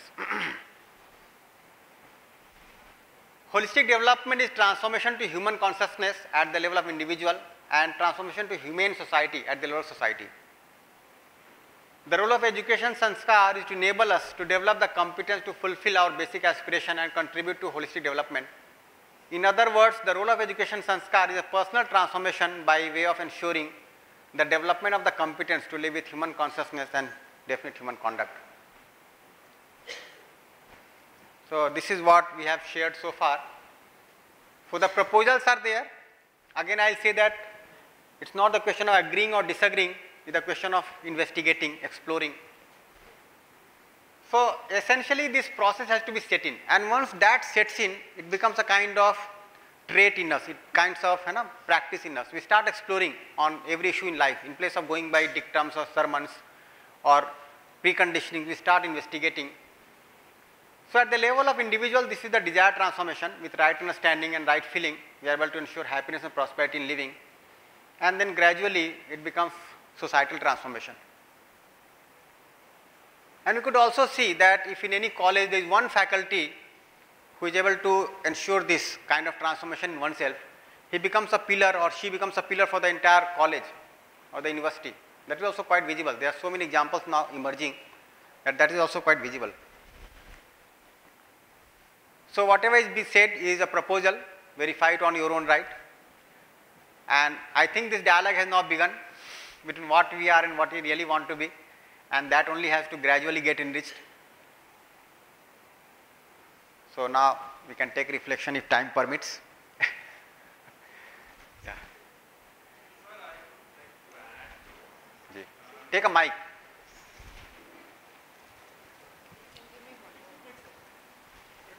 Here at College of Engineering, Gindi, Anna University, we have a very unique club which is not there anywhere in India in any college. It's called the EQ Club, Emotional Quotient Club. It's an emotional intelligence club where students, around 200 students are members of that club from various branches of engineering, and every week they meet, they bring experts sometimes, or they meet and reflect, as you said, on happiness, what gives happiness, they explore. And they create lot of activities. For most of what you have done, they have created activities, fun activities, where they learn with the fun activity and other students also come. What we found is, because it's a student-driven thing rather than teachers imposing these things, and it is a part of around 20-25 clubs which are there for dramatics. There's a club for nearly everything. This is very unique club, and slowly students are getting interested. What is this? What is coming? And we have received alumni funding of about 70-75,000 for running these activities recently. Very so nice, I just wanted to add that. Very nice. All what you were telling. I think you have proposed this as the best practice of Anna University. Okay. Yes. Okay, nice. It's unique. Yes, very good idea. I'll propose another quotient here. Like as you have IQ and EQ, there is UQ also. Understanding quotient. Okay. Good, sir. So that could be added upon this EQ. Yes. How much I am able to develop the understanding within me. Nice, very nice. There are so many good practices taking place in universities and colleges. And in fact, if the universities start also taking these inputs from other universities, that will also add to the development of the society. The students themselves felt, there is some kind of missing gap in their mind or heart or whatever it is, that they needed something extra beyond the academics, like this. Certainly. So we have some of the leading psychologists also coming and addressing the students. We had a session on sound healing, where they use certain frequencies of sound to heal students. So all these kind of, techniques are being experimented by the students themselves. It is run by a biomedical engineering student who is the president. We have, it's typically like any other club, the EQ club. As you said, the UQ also can be, yes, added. I'll convey a lot of all this to my students. Definitely, sir. So nice. In fact, next time when you have a workshop here, you can invite some students from there also. Oh, yes. They can be a Definitely. part of that workshop. Yes. Yes.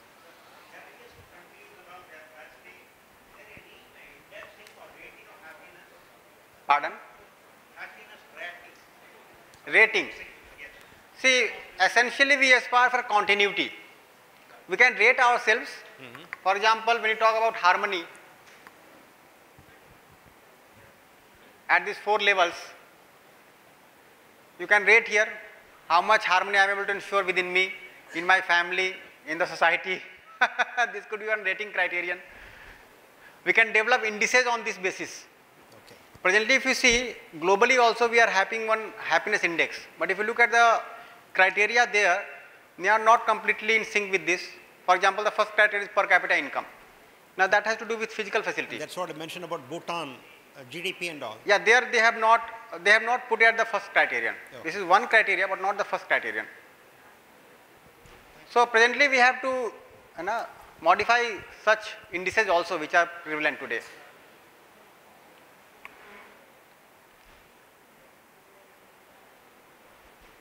Anything else?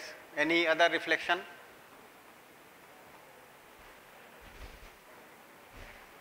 Ji. Creative leadership. From the traditional role to creative role, from commander to coach, manager to mentor, director to delegator, and one who demand respect to one who realizes self-respect. So exceptionally, he has told in 2007, I think he has given that ethical values. Apart from this GDP I told, no? It's the National Prosperity Index, which should include not only the GDP, the human value system, and the poverty. Yes, yes. We can apply so much of creativity in bringing this into education, in bringing this into living, like opening such clubs, having such discussions can be done, of course. And see, presently we assume that our relationship with the children is only for 4 years when they are staying here in the campus. No, we are related for the whole life. So can we also develop some kind of relations with the alumni also? We are aware when they get married, when they switch on to a new job, what is happening in their life, is somebody facing in some problem in life. That kind of relationship can also be built up. And this leadership, creative leaders should create developed India. So towards that he has pointed out. It is sometimes also felt that many times in the society, the backbenchers of the classroom are more contributing. So can we have some program for them? They might not be doing good in academics, but they are doing well in life and society. So much of creativity is there. We can apply so much of creativity. Yes.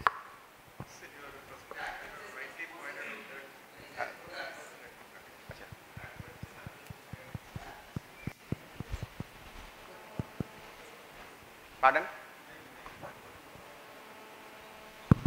Sorry. So backbenchers also contribute significantly to the development of society. In a lighter when I said that backbenchers can contribute, can sponsor, while frontbenchers can only conduct this type of seminars, backbenchers can sponsor many such types of programs. So that's why you are sitting at the back bench. Sir was saying something. Sir? Rightly mentioned that the feel of excellence has to be created among the students rather than feel of competence. Otherwise, the number of suicides taking place in Kota, IIT will not get reduced at all. So as a teacher, it may be one of the roles of every faculty member to create such a feeling. Yes. We have to bring excellence at the core in place of competition. Then competition becomes redundant. If every student is working by oneself to develop oneself, then why should we bring in competition at all? But that readiness has to be set in. Sir, you are talking about harmony in family, society, but the whole thing is, which is the most priority is the family. Is it harmony in family that will make going for society or going for university, wherever going, harmony with family, with a human being like. So my suggestion is harmony in family, which is the base for going for everywhere. Yeah, so harmony in the family is the basis for harmony in the society. But how will the harmony in the family get ensured? One has to work at the level of individual. Let's say you are in a family. If you start developing yourself with human consciousness, then gradually there will be harmony in the family. So that's why we are starting with human being. But human being essentially is going to live in a family. Ji. Ji. Ma'am wants to say something? Okay.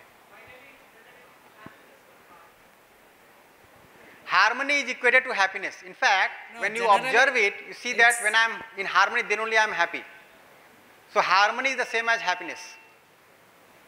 So happiness, we cannot rank whether I am happy or unhappy. It's finally ending with the harmony with the people around, with the nature around, and with the acceptance. We may not be able to get. So you can remove the word happiness, just keep harmony. No, just the goal is again met. So essentially, we are aspiring for harmony within and harmony in our relationships. We cannot expect individual centric. Okay, that's why we defined that happiness is the same as harmony. Otherwise, we feel that by getting sensual pleasures, we are going to be happy, or by getting some favorable feeling from other, by catching attention of others, we are going to be happy. But that is not happiness essentially. So the happiness is misunderstood. In fact, when you say continuity of happiness, it includes bliss, satisfaction, peace and happiness all.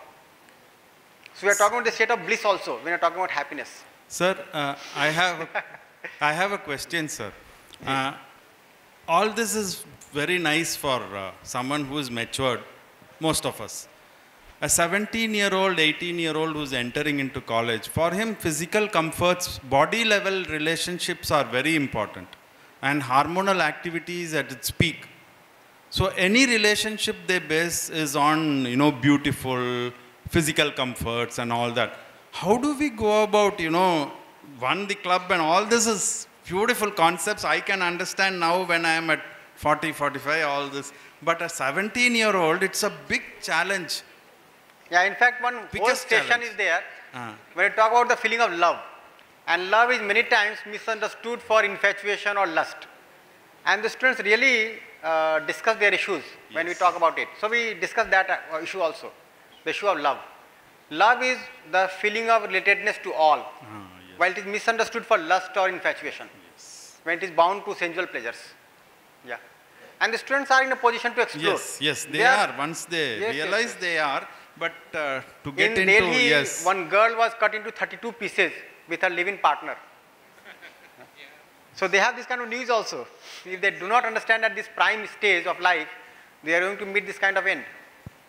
Recently in Goa, an incident, mother is... Yes. Sir, Bhaiya, I felt that students when we taking classes now, we could see the students are understanding better, because when the ages increase, the accumulations also increase. Yeah, that is another important factor, that so with age we have more preconditionings. Yeah. The students have less conditionings. Yeah, less conditioning, they are understanding better. Yes. Yeah. Which environment the child is growing. Yes. So the way he or she has been brought up in the family or the society around. Yes. As you pointed out, this education, I feel this education to be given at the younger age. This education to be given at the younger age. Though we have been telling, we can understand, but definitely I am telling only youngsters can understand better than the... Yes. When you talk, you said we can understand. But if this education is given to youngster, they can understand better than a senior person. But senior person always think as if they know everything by their experience. So this education is very much required for the youngsters to change the society. And each class we can spend 5 to 10 minutes to teach the ethics. No?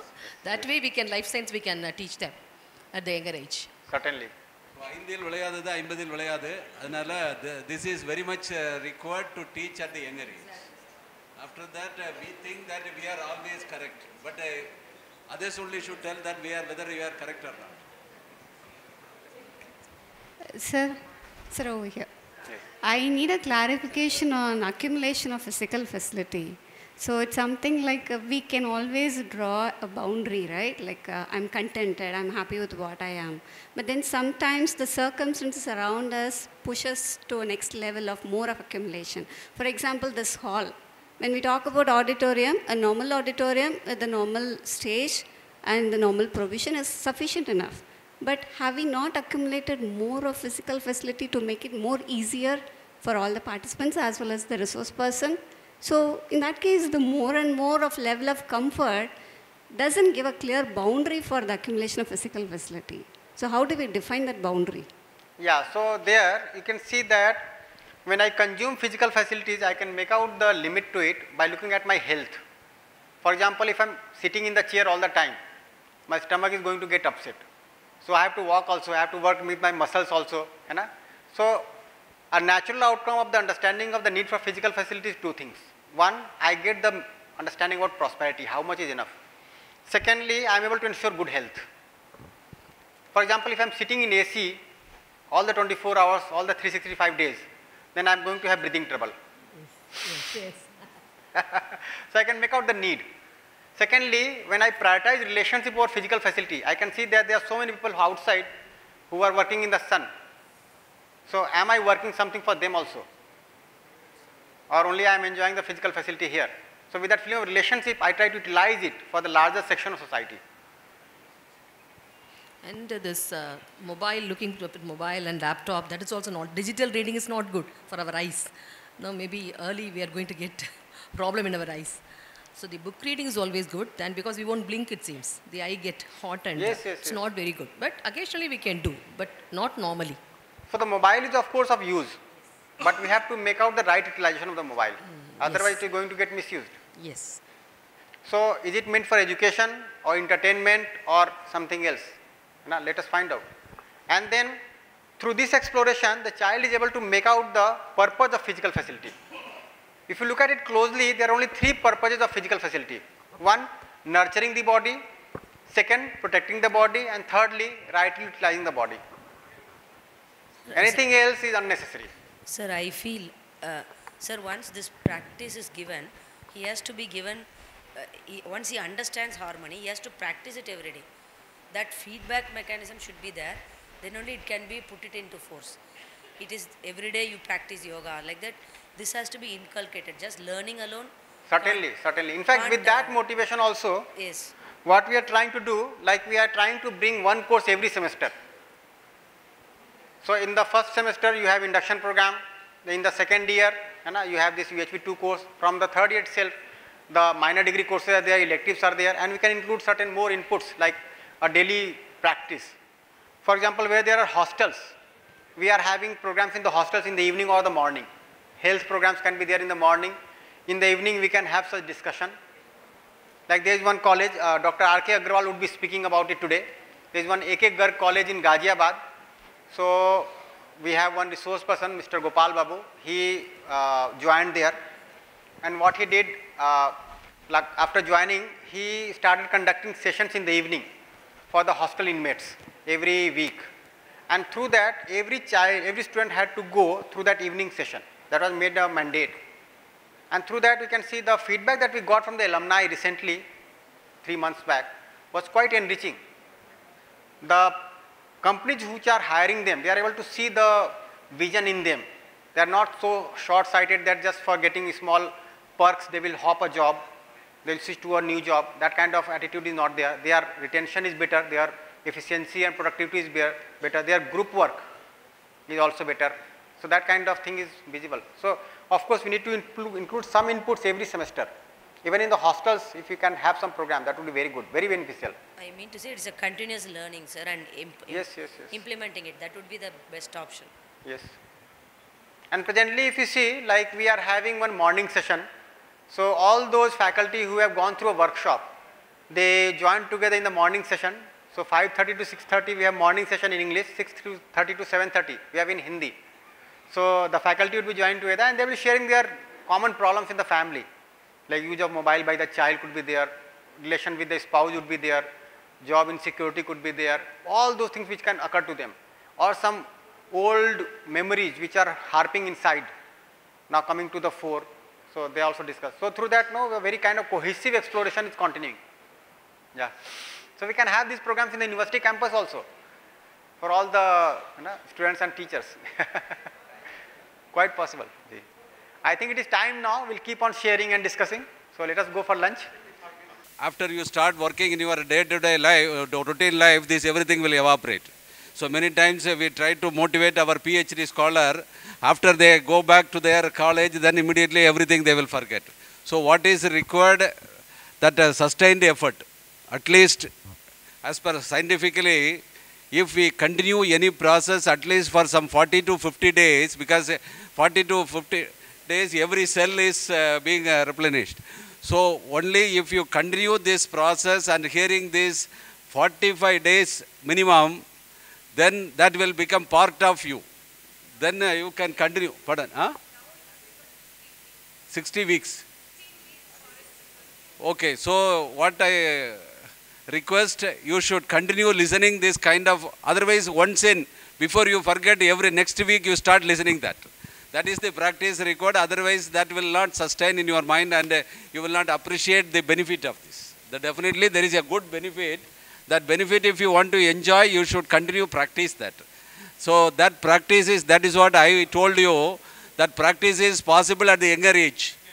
That I say, after you come at 50, that practice is very difficult because our mind is poisoned with a lot of negative things. So at the young age, it is not poisoned till now, so we can make them to sustain towards that path.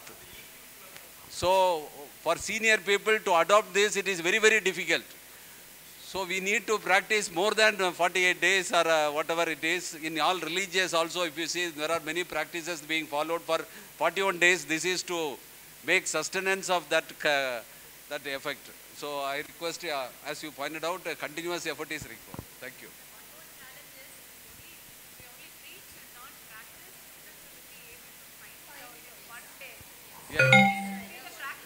Yeah, yeah. After practicing only we should teach. No, what happened now? If you start preaching without practice, ill effect will be very high. That if you start, yeah, this is also you will experience. If you without practicing, if you just practice, if you preach, then you will experience a lot of ill effect because of that. Because your mind will, okay, you will know that lot of bad thing you are doing. Yes, yes. That is also you will experience if you preach without practice. Because you understood what is good, but you are doing wrong thing, then it will, our system itself will not, conscious will not. Sir, one thing I want to add, sir. Sir, I want to add one thing from your point. It is not the age they say, sir. It is only the sankalp we make. Suppose we make it, we can do it, they are telling, sir. I learned recently Bhagavad Gita. So some days I really had challenge of not to attend it. But it is again, I have to see the ways like that they were telling to me, sir. So, and it has to be lifelong, they were telling. And we have to go and attend that place, see to that we are in that flow of process. So, it is not like age, sir. Younger age, I do agree that is ஐந்தில் விளையாது 50 விளையாது தான், sir. But suppose we have an attitude, we can do it, sir. That is the point I just wanted to add, sir. So thank you all. I request the audience to kindly stay back for the photo session. We'll take a couple of photos and leave for the lunch break.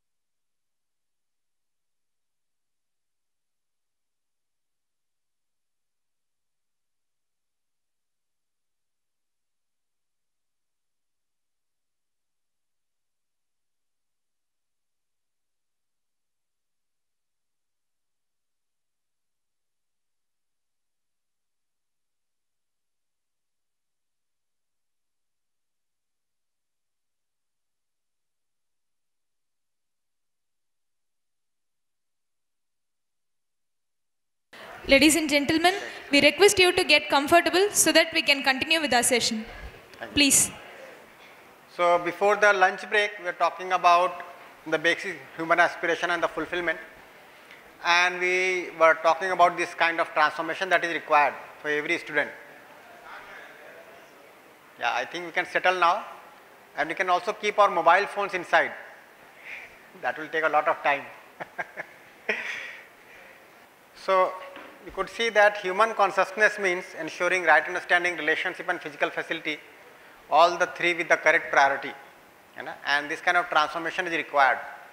Presently, when we are not aware about the need for right understanding, need for relationship, and we are only aspiring for physical facilities without ever being clear of the amount of facilities that we require, and we keep on ignoring relationship and right understanding, we are here in this kind of state that can be called as animal consciousness, isn't it? Because it could be largely adequate for animals but not for human beings for sure. And in education, we need to have this kind of vision to develop all the three. Right understanding in every self, relationship between every two individuals, and fulfillment of physical facilities with the rest of nature. Then only we can ensure mutual happiness and mutual prosperity. So are you able to see this? If you have any question or any sharing regarding the exploration that we had in the past 1 hour, if you have any reflection, you can share. Is this fine? Yes. So this is the basic role of education in human life. So we'll explore into the effort required for this kind of transformation for holistic development. So as we stated earlier that whatever is being stated here is a proposal, no need to assume it as true or false, and what is basically expected is to verify it, verify the proposal, validate in one's living, then only we are able to explore the proposal, isn't it? So one essential part in this whole workshop or the course is to get to know the proposal. So listening to the proposal. There are two words, listening and hearing. What is desirable? Listening. Hearing means the words are falling on ears, but unless we are paying attention, we are not listening. So first of all, we have to grasp the proposal that is being said. We are using the same words, but the meanings might change. For example, happiness. Now if I ask you, can happiness be the same for every human being? What will you say? No. Does everybody aspire to be in harmony? What do you think? Everybody is aspiring. Anybody here who is aspiring for disharmony? So if you look at this, if happiness is equated to harmony, happiness is the same for all. Everybody becomes happy by living in harmony. Nobody becomes happy by living in disharmony. So if I use the same word happiness now and I ask, can happiness be the same for all? Then what will you say? Yes. So the same word, but the meaning has changed. That's how this listening to the proposal is very much required. So the same word of happiness now has a different meaning, isn't it? We might be carrying multiple notions inside us for the word happiness, but if I am able to see very clearly that happiness is to be in harmony, I can see that for every human being on this planet, the same definition of happiness applies. In fact, presently if you see, a big dichotomy is there that if you look at certain videos also which have been made regarding the various notions of happiness and prosperity, still people are not clear what happiness is. Through civilizations if you study, people have been aspiring for happiness in multiple ways without being clear what happiness essentially is, isn't it? And if the goal is not clear, how will I achieve it? And if in different sects, in different kind of groups, we carry different kinds of notions for happiness, notions of harmony, then ultimately we are not going to be in harmony. So that's how this kind of exploration is required, so that we can listen to the meaning of the word and then get to know. So once you listen to the proposal, then one essential task is to refer to one's natural acceptance. Now when I am listening to the proposal also, I can simply taste the proposal, that yes, proposal sounds good. I can go further, analyze the proposal. If he is saying this, then it might imply this also, it might imply this also. Then we are analyzing. We might also be comparing the proposal with various thoughts, various ideas that we might be carrying within, and all of us have ideas, notions about happiness, prosperity, peace, education, isn't it? Development. We might be carrying multiple options. So we keep on comparing the proposals also among various options. So that is another task that we can do. We can also go and further image the proposal, image the life with this kind of proposal. If this is it, if this is being in happiness, if this is being harmony, then what is my life going to be? How will my family be now if I live accordingly? How will my profession be now if I live accordingly? That is some higher level task that we can do. So we can taste the proposal, we can analyze and compare the proposal, we can also image our life with the proposal. But that is not all. What is essentially required is to verify the proposal at one's own natural acceptance. Is this what I really want to be? So mostly, what we try to do by listening to the proposal, we analyze the proposal at the most. We seldom go to even image our life with the proposal. Even though we are doing that, we seldom go to verify the proposal. But unless I verify, it never becomes a part of my understanding. Do I really want to be this or this? And we will see. One example we will take while discussing the feeling of trust. How do I really make out my natural acceptance? Can I verify at the level of my natural acceptance? Can the natural acceptance be the same for all? Isn't it? And the third thing is to live accordingly. Whether I am carrying it only at the level of thought or it is there in my living also. So, for example, we may talk about relationship, the teacher may talk about relationship, okay, and the students are able to see that this teacher was fighting with another teacher yesterday, I could see in the corridor. And when you go to deliver the talk in the classroom about relationship, the students have this kind of question in mind, that why were you fighting with the other person when we were talking about relationship. So, I have to live accordingly, and the assurance for any proposal comes when you are able to live accordingly. Otherwise, it only appears as a theory, as a dogma, as an idea. Unless I live accordingly and I validate in my living, it does not become a part of my understanding.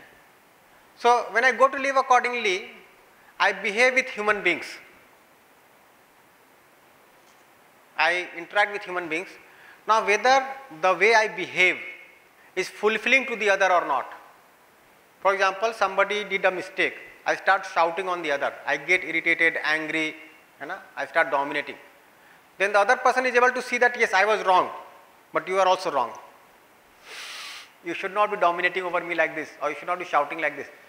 So, even though the other is accepting one's mistake, but the other is able to see that you are not accepting your mistake while you are shouting at me, then mutual happiness will not result.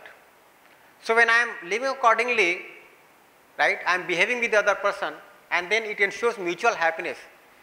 It gets certified to me also that yes, this is it. If I live accordingly, it is going to ensure mutual fulfillment in my relationships with my spouse, with my child, with my students, with my colleagues, with my subordinates, with my superiors, with a person in the market.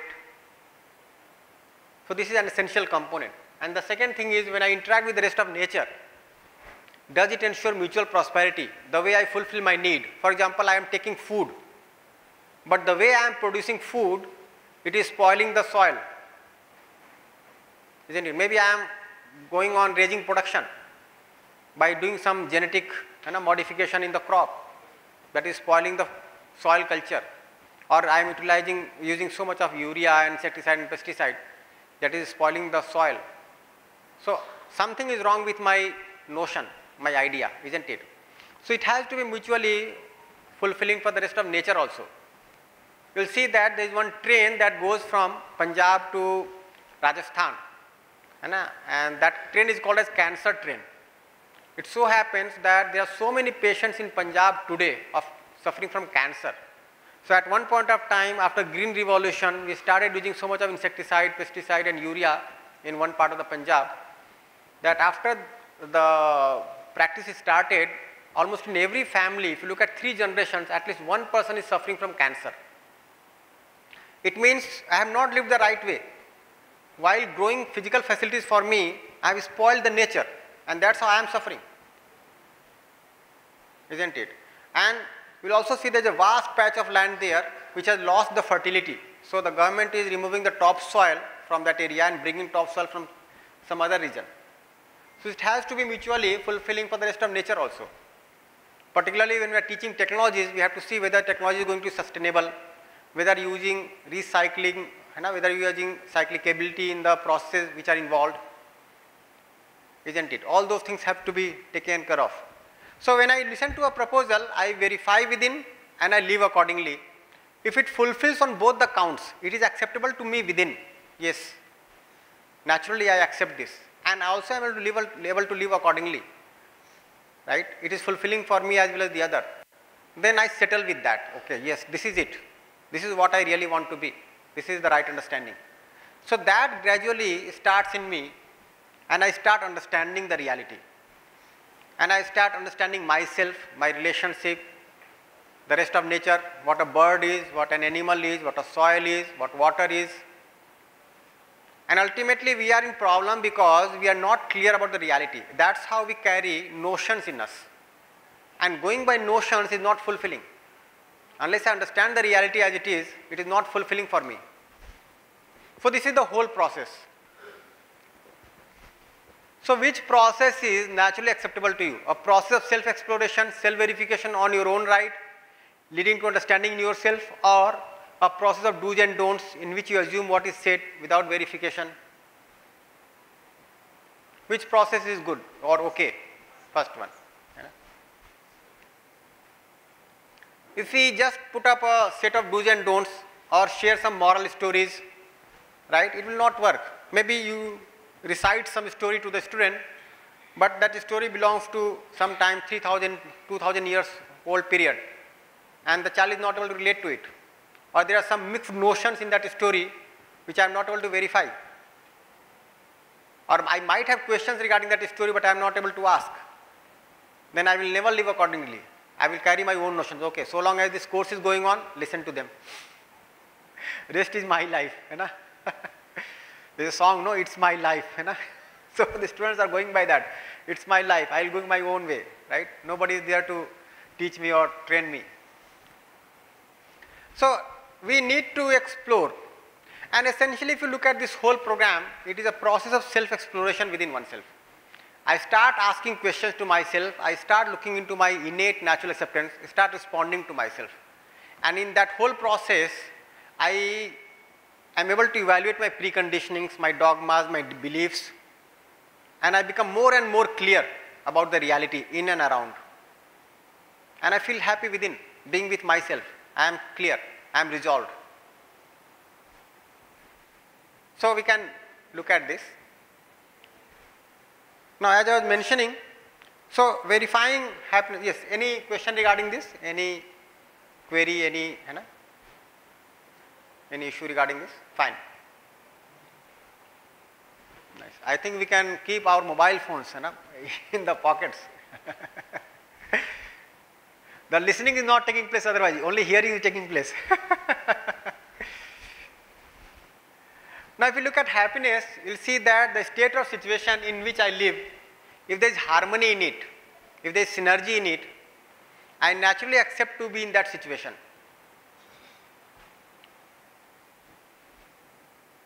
And I want to continue in that situation.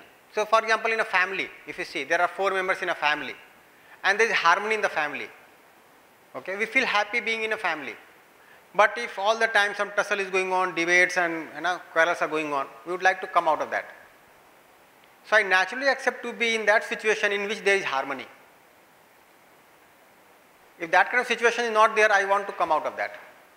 Similarly, if I look within me, in my thoughts, if there is harmony, I can be at peace with me. Otherwise, I have to switch on the TV, I have to look at the mobile, I have to talk to somebody to keep myself at peace.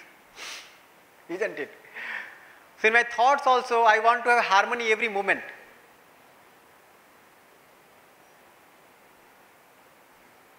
Is that true? You just try to see, maybe tomorrow is Sunday and tomorrow there is no other person in the family, you are at home, there is plenty of time. You just put away your mobile, your TV, your newspaper, your books and be with yourself for a whole day. What will happen by evening?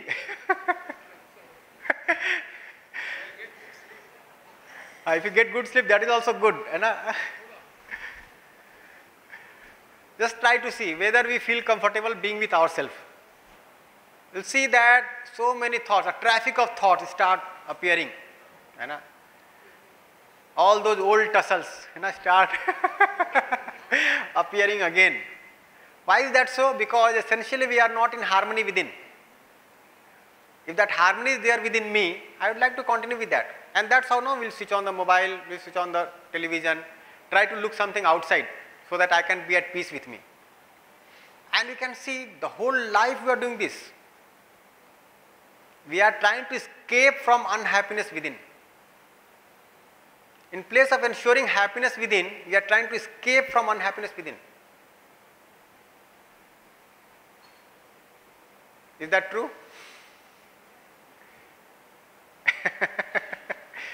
Look at that. And then we are blaming others for unhappiness. this person is a hell, this person has made my life a hell. While the hell is there inside, isn't it? So essentially, to be in a state of harmony or synergy is happiness. Happiness is to be in harmony. On the other hand, whatever be the state or situation in which I live, if there is disharmony or contradiction in it, then it is not acceptable to me naturally to continue in that state of situation, and I want to come out of that. But still, if I am forced to be in that state of disharmony or contradiction, it is unhappiness.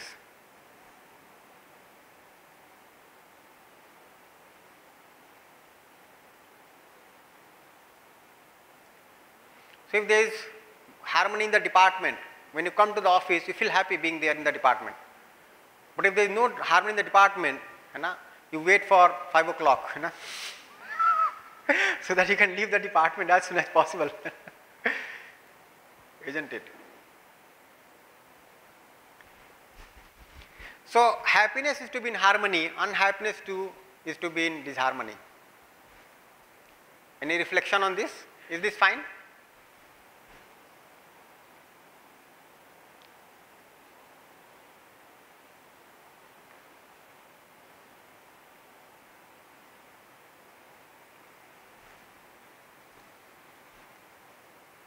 Any reflection? Volunteers can also reflect,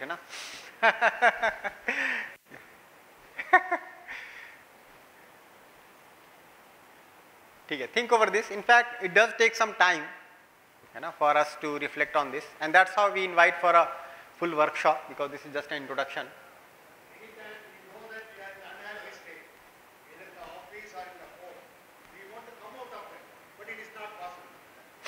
How to come out of it? That is to be forced to be in contradiction.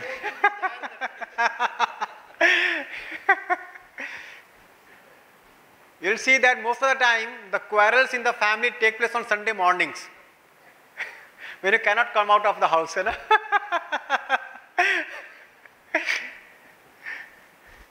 Because you have to be there, the other is also there, and you have to spend the whole day. There is no escape route. So naturally the problem starts surfacing.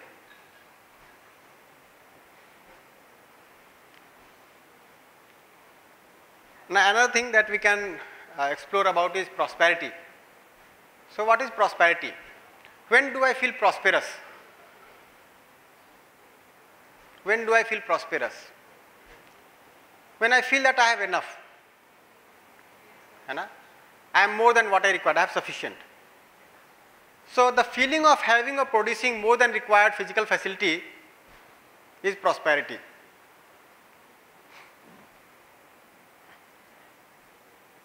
Now there are two things here. One is the required physical facility, and the second thing is having or producing more. Now which one is basic? When do I feel more? Or when do I feel prosperous?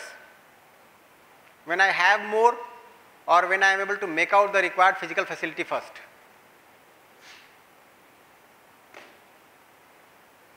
So when I am able to make out the requirement, then only I can have the feeling of having more.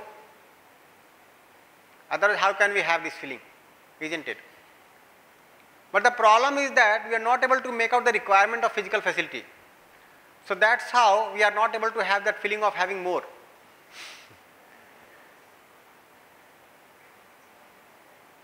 Now let's say you have an income of 50,000 rupees, and then you have set some requirement, and you feel that okay, once I have this much of salary, that would be fulfilled.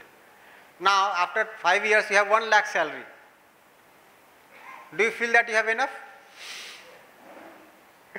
Then you have another set of requirements. You start thinking about 100 other things. And that's how, since we are not able to make out the requirement correctly, we never have the feeling of having more. So whatever be the availability of physical facilities, we feel deprived. We feel that we have less. So prosperity and possession of wealth are two different things. I might be possessing a lot of wealth, but still I might not feel prosperous. I was just going through one report about a recent startup on educational technology, and this person had been growing his business for the past 5 years, but he is completely in a mess now because he did not have that feeling of having more. He went on expanding the business without ever being clear how much he can do and how much is required for him. And you can look at all the startups. Our students are going for a startup, that is a very good thing to see. But since they do not have the clarity about prosperity and they do not have the clarity about relationship, they are not able to keep the team together, they are not able to make right utilization of the resources, and very soon they are getting bankrupt. So our students do not have that understanding of prosperity so that they can make out the need for physical facility rightly. So find it out. In fact, we are having one session with university students of Kanpur some time back, and it was tea break time. We were taking tea together. So it was asked to the students that with how much tea will this cup get filled? So students look at the cup, and then one student said that okay, 350 ml would be enough. In 350 ml this cup can get filled. Then we said that okay, very good. Now when this cup does not have a bottom, how much tea would be required? They started laughing that how can there be a cup without a bottom? We said that a similar thing holds true for human being. If you are not able to make out the need for physical facility, you are like a bottomless cup. You keep on pouring and it keeps on flowing. We are not able to see that this is not enough. It so happened that in 2000 and after 2000, these BCA, MCA courses came up. In a large number of students were graduating, and then the faculty, companies were also hiring them for computer related jobs, and they were getting good package. So if you look at the package that went up, that suddenly shot up in 2004, 2005, and the students in the metro cities, they got a very good package. Based on that package, they started living that kind of lifestyle. It is also said, somebody from Hyderabad was telling me that these young professionals, they would go to a mall, purchase some garment, put on for 5 to 6 times, and then simply throw it away. They will not even go for washing them. So that kind of lifestyle they adopted. They married also, showing that kind of lifestyle. The spouse also came with this kind of vision that yes, now I am going to have a very luxurious life. And in 2008, there was severe recession in the country. You might be aware. 2008 to 2010, it continued. And most of them lost their jobs. And they were in a huge crisis. They had taken huge loans for car, for houses, right? And that was not being paid, so the banks took them away. Many of them got into depression, some committed suicide. There were also cases of multiple divorces because the spouse had an idea that I will be leading this kind of life, and that was suddenly lost. So we might have possession of wealth, but unless we have the clarity of the need for physical facility, isn't it? That feeling of prosperity will not be there. So there are two essential components here. One is the need assessment of the physical facility, the requirement of physical facility, and the second is availability or production of more than what is required. We will see how to make out the need for physical facility. So the mark of prosperity is that if I feel prosperous, I think of right utilization, I think of nurturing others. So if you see that you have more than required, what will you do? You will share with your extended family, with the society, you will share, naturally share. What will you do with the rest of the things? But if you feel deprived, you will not share. Rather, you will try to exploit. Now, if you go by this, you can see that somebody might be a billionaire, but if he is still exploiting the society, is he feeling prosperous within or not? Not. Somebody might be earning only thousands of rupees, but still sharing with the others, then he is feeling prosperous. So prosperity and possession of wealth are two completely different things. When I feel prosperous, I think of right utilization, I think of nurturing others. If I feel deprived, I feel like accumulating more and more. I feel like exploiting others. And ultimately, your happiness is connected to prosperity, not wealth. If I feel that I have more than required, I will feel satisfied in terms of physical facilities. If I don't feel, I will not feel satisfied in terms of physical facilities. So to understand prosperity, we will talk about human being. So we all are human beings, so we have to talk about ourselves. And something that we can always observe is ourselves. So it is the simplest thing to do, but becomes the most difficult thing to do, because our priority might not be to observe ourselves. क्या? अच्छा, 4 बजे तक. 3:40.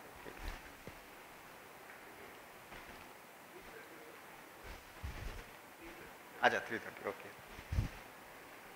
So when we explore ourselves, we see that there are two kinds of realities. One is the self and the other is body. So for example, when I ask you who wants to be happy or do you want to be happy, you say yes, I want to be happy. That I is a reality, the self, and there is also a body. We took lunch, that went into the body, isn't it? So when you talk about human being, there are two distinct realities to be understood. One is the self and the other is the body. Now how to understand it, the self and the body clearly. So if you look at the need, you can see that the need of the self is happiness. For example, trust, respect, feeling of relationship, this all gives me happiness. When you look at the body, the need of the body is physical facility like food, clothes, shelter. Now when I look at my need, I can see that my need is continuous. I want to be happy every moment. I want to have the feeling of respect every moment, isn't it? But how about the body? For example, we had lunch, isn't it? You took food, after some time you feel that this is enough. Somebody comes to you and says that no, in my name, you take 1 cup of rice more. Now that is going to be a trouble, because our need for food is limited. Beyond that we cannot take, isn't it? In the north there is cold, so we had to put on 3 or 4 layers of clothes. Here it is not so cold, so only 1 or 2 layers can do, isn't it? So the need for clothes is also limited. The need for house is also limited. Whatever physical facility we require, you will see that this is required in limited quantity and it is temporary. We require from time to time. So like food, we want to have 3 times in a day, isn't it? That's all. How about the feeling of respect? Only 3 times in a day? Before breakfast, after breakfast, no respect? We want to have respect, है ना? In the early morning, we served मान लीजिए breakfast and the plate was pushed to you, है ना? Go, eat and go. In a disrespectful manner. That will not do, isn't it? So I want to have the feeling of respect in continuity, but I do not want to have food in continuity, isn't it? And you see that this is a feeling, this cannot be quantified. You cannot say that 1 meter of respect or 2 meter of respect, 1 kg of trust or 2 kg of trust. This sounds meaningless, isn't it? But we can always quantify the physical facility. How much food I require, how many clothes I require, it can always be quantified. So this is quantitative, this is qualitative. You will also see that the need of the body can be fulfilled by physiochemical things. Like this house is made out of physiochemical things. The brick and mortar, they are all physiochemical. The clothes that we wear is made of physiochemical. The food is physiochemical. The gadget, the projector, all these things are physiochemical. But my need is not fulfilled by physiochemical things. My need is fulfilled by right understanding and right feeling. So when we go for physical facility also, we can be very clear that this physical facility is meant for my body, and I am there with my body, so I am fulfilling this need. My need is essentially happiness, and that is fulfilled only by right understanding, right feeling. Now I can make out the 2 sets of needs very clearly. Now one reflection here could be, if my need is fulfilled by right understanding, right feeling and not by physiochemical things, so when I go to fulfill my need by physiochemical things, it appears to be unlimited, because my need for relationship is continuous, my need for happiness is continuous. For example, I want to have respect in continuity. if I assume that respect is going to be ensured by clothes, for example, right? How many pairs of clothes will I require then? For example, you go to a party, okay, and you put on some cloth, and it is very exotic kind of very costly clothes. And just look at the reflection that you are getting. Out of that cloth, are you really getting respect or something else? Respect or envy?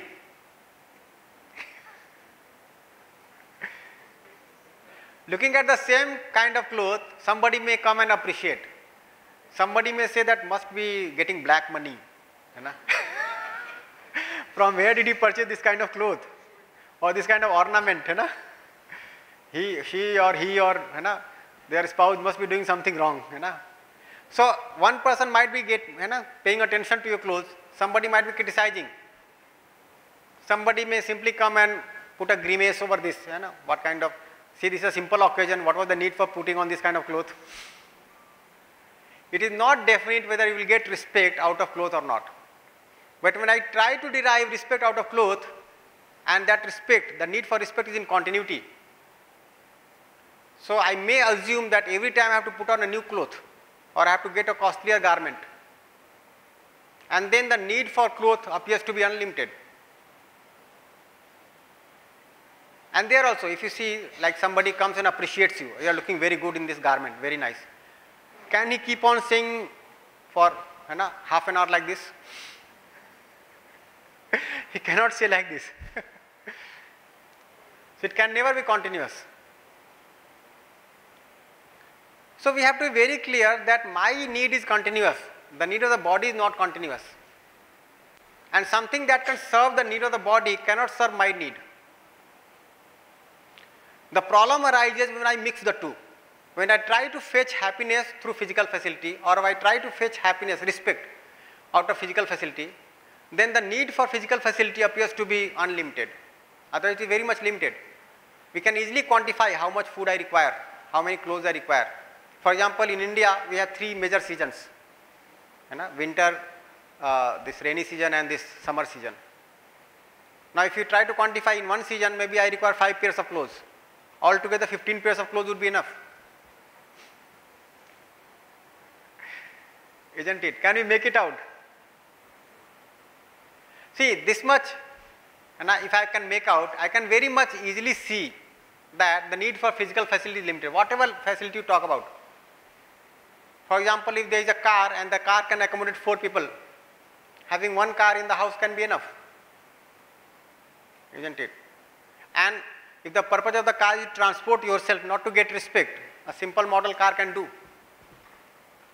But if I feel that no, my neighbor has a very luxurious car, a long shining red color, German model car, and I should also be having the same, then my need for money appears to be more and more. Because what I am trying to do now, I am trying to get respect out of that car. And that is a self-defeating process. When you are there with that car, still some person may pay attention to you, some person may ignore you, some person may criticize you. Somebody may say that this person is totally into show off, you see. Now the person may criticize you also. So I need to be clear about the two distinct realities, self and body, so that I can make out the need for physical facility rightly. And then only I can feel prosperous.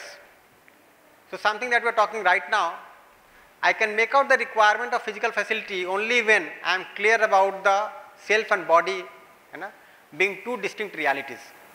Their needs being different, their activities being different, their being different. The two are quite two different realities. One cannot fulfill the other. If I try to fulfill my need through physical facility, it will not do. If I try to fulfill the need of the body through just feelings, that will also not do. Maybe you went to the market and you met some friend of yours, and you met the friend after 10 years, right? And he or she took you to his or her house and gave you very good food to eat. And once you are full, the other person tells you that whenever you feel hungry, just come to my house, you can never afford this kind of food by yourself. Will you feel happy? You will not feel happy, even though the food was served, but what was not served is respect. So both types of needs have to be understood clear separately, and they have to be fulfilled separately. Now in living, what is the priority? How much time and effort is spent for right understanding and right feeling? How much time and effort is spent for physical facility?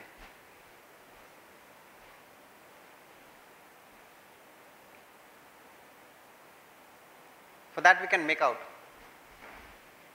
Nice say there is some limitation of time. In fact, we spend 2 to 3 sessions discussing about this. We also talk about the self in detail when you come to the full workshop. But we are just having a glimpse of the content.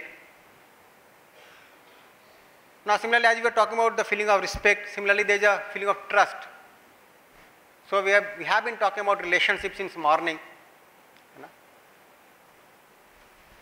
So the relationship is built upon the feeling of trust. The relationship starts with trust. This is the foundational value of trust.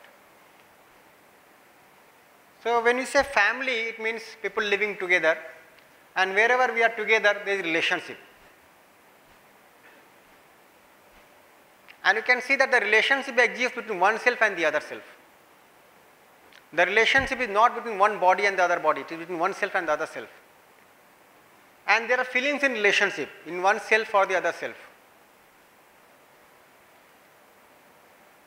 Isn't it? And this feeling is there in the body or the self? What do you think? Self. What we are proposing here is that these feelings can be recognized with definiteness. The feelings are definite. I can definitely understand the feelings. So if I try to list out, these are 9 feelings like trust, respect, affection, care, guidance, reverence, glory, gratitude, and the feeling of love. The body is just used for expressing the feeling in relationship. If I am able to recognize the feeling rightly and able to fulfill it, evaluate it, it leads to mutual happiness. So for example, I am able to see what trust means and I am able to live accordingly. I am able to convey the feeling of trust to my relative. The other also is able to convey the feeling of trust to me. Then there is mutual happiness in the relationship because this is getting fulfilled. Any time when trust is violated or I feel that I cannot trust the other, then there is no mutual happiness in the relationship. So we'll try to explore the feeling of trust now. Trust is to be assured.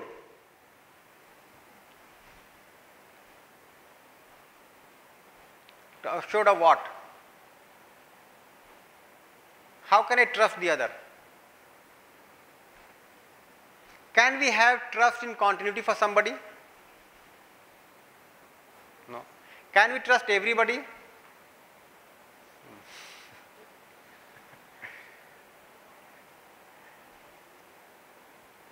So we'll see, can we be assured about everybody? Can we have assurance in continuity?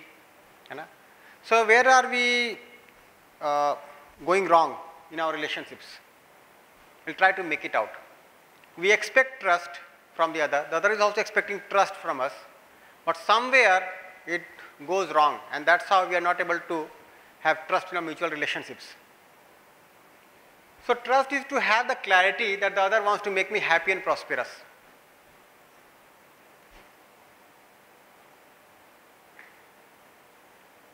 So when I explore, I can see for myself that yes, the other wants to make me happy and prosperous, isn't it?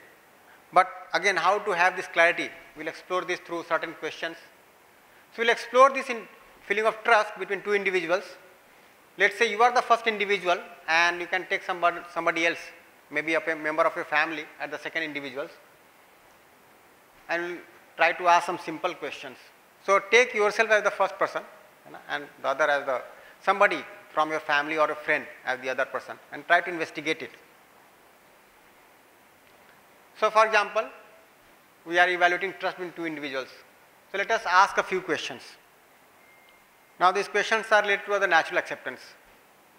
For example, I want to make myself happy. What do you think? True or false? True. I want to make the other happy. Everyone? The other wants to make himself or herself happy. Yes. The other wants to make me happy.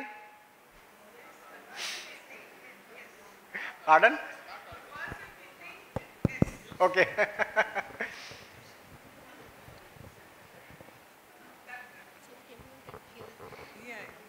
Ma'am is saying the person for whom I am thinking right now, for him I am saying yes. Yes.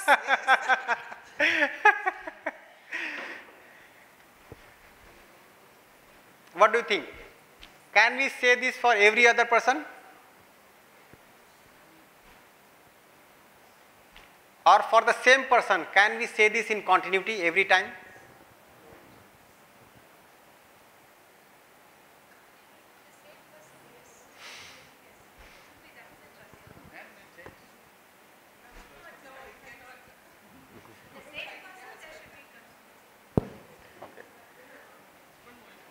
Think about it. Pardon? Depends on the situation. Yeah, now we'll say that it depends on the situation. If it is favoring me, yes. If it is favoring other, maybe no. Pardon?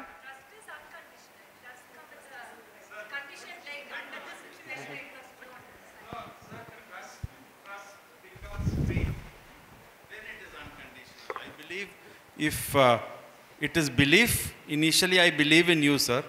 Based on your actions, 2-3 times you fulfill my belief, you are this kind of, then it converts itself into trust. And I start trusting you. And finally, I have complete faith in you.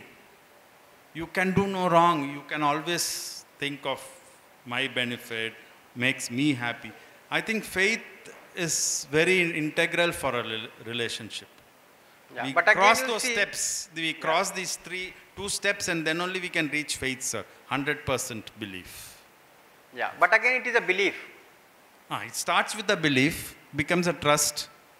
Like our children, initially they don't know us. They start with the belief, we do good to them, we try to make them happy, it becomes a trust. Then they have a stage where they have complete faith in their parents. If this process was right, then the result would automatically be And what 100% happens after faith. their marriage? Even that, sir.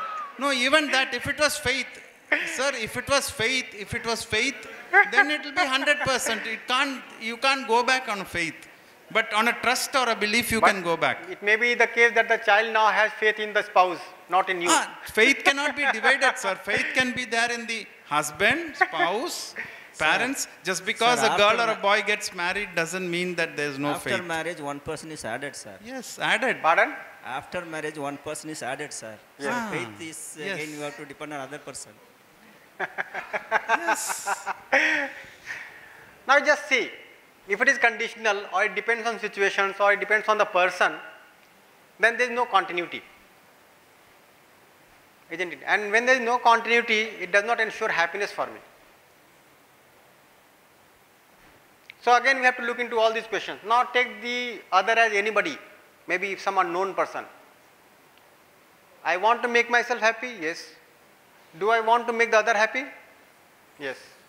Does the other want to become happy? Yes. Does the other want to make me happy? Ask yourself. If it is yes, well and good. Otherwise, what will happen? In general, if you see, we have a question mark here. And this question mark is the basic cause for all problems in relationship. When I assume that the other wants to make me unhappy, or I have a doubt on the intention of the other. These all questions pertain to the intention of the other. And this question mark is the doubt. And this doubt is the cause of all problems in relationship. Now when I look at the other set of questions about the ability, so you said that I want to make myself happy. Am I able to make myself always happy? No. So even though my intention is pure, the competence, the ability is lacking. Similarly, I want to make the other happy. Am I able to always make the other happy? No. My ability is lacking, my intention is pure. Similarly, for the other person, the other wants to be happy every moment, but is not able to ensure happiness for oneself every moment. Why? The ability is lacking. Now here, if the other is not able to make me always happy, why do I doubt the intention of the other?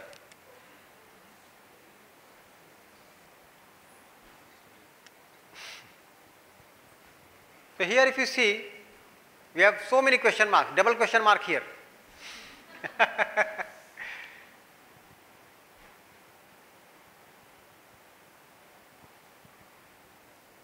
Now if the other is not able to make me happy, why do I doubt the intention of the other? When I am able to not make myself happy, I never doubt my intention. I always say that I want to be happy, but there are reasons for not being happy. When I am not able to make the other happy, I say that yes, I am not able to do, but there are reasons for that. But when the other is not able to make me happy, why don't I look into the reasons? Why do I doubt the intention of the other?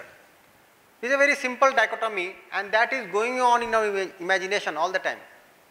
Whenever the other is not able to fulfill me, I have doubt on intention of the other, and that small doubt keeps on growing in me and creating multiple thoughts in me. And that doubt leads to irritation, anger, opposition, revenge.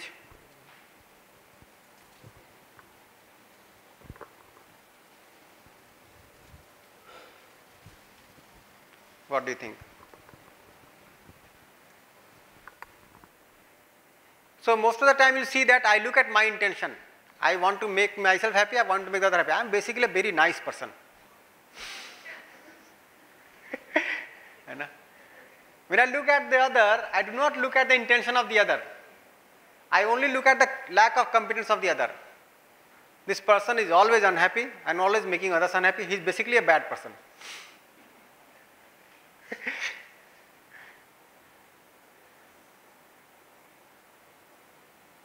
Does it happen?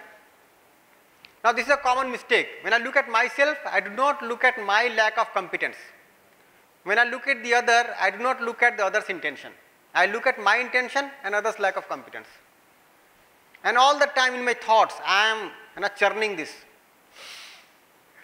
Just look at your thoughts. We are churning the lack of competence of the other. The other person said this thing to me, the other person did like this to me, the other person disturbed me this way, did so much of wrong to me, this thing, that thing, this thing, that thing, all the time. So when a Sunday comes and you have to be with yourself, you move out. Because that lack of fulfillment in the relationship is disturbing you.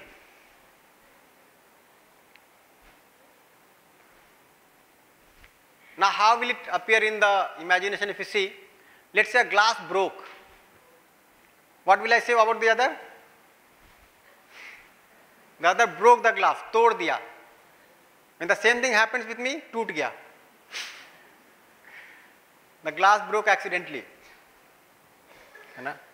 When you keep the light on and simply lock the house, arey, I just forgot. If the other person does the same thing, he is careless. He is careless. He is creating so much of wastage in the house. So when I look at myself, being assured of my intention, I look at reasons for not being competent. But when I look at the other, doubting the intention, I only look at lack of competence. It may be the case that the other person is doing 8 things right, 2 things wrong. When I look at the other, I remember the 2 wrong things. I do not remember the 8 right things. Maybe the maid comes, cooks every day, for example. Some day she puts too much of oil. This maid does not want to cook well. She wants to spoil our health. This is a very bad maid. But every day she is cooking well. One day if she puts in more oil, she becomes a very bad. The same thing happens with us. Arey, just a call came, I just forgot. I put the oil twice. Does it happen or not? That is the lack of trust in the other. So for me, the glass broke accidentally. If I come late, I got late again, such a heavy traffic. I don't know why the roads are so thin and so congested, right? For me, there should be a broad highway. If the other is late, we simply say that he is a late comer. So even if I make the same mistake 100 times, I never doubt my intention. I say that I make mistakes accidentally, and somehow I am special. I feel I am special. Now there is a new trend among the youngsters. If you see, you accept me as I am. Don't try to change me. But you have to change for me. See, somehow feel that I am special, and I reinforce that I am good. I do not want to make any. I do not make any effort to improve my competence. When I look at the other, if the other makes a mistake even once, I doubt his or her intention. He or she makes mistakes intentionally, and then I have a feeling of opposition, I get irritated, get angry, and I keep on reinforcing this, that the other is bad, cannot improve. In fact, we are conducting one workshop at Kanpur, and one lady came in the workshop, and when it was sharing session on the 8th day, she had to share her reflection. So she said that now I have come to know the real problem in my family. My husband does not have trust in me. I want to improve him.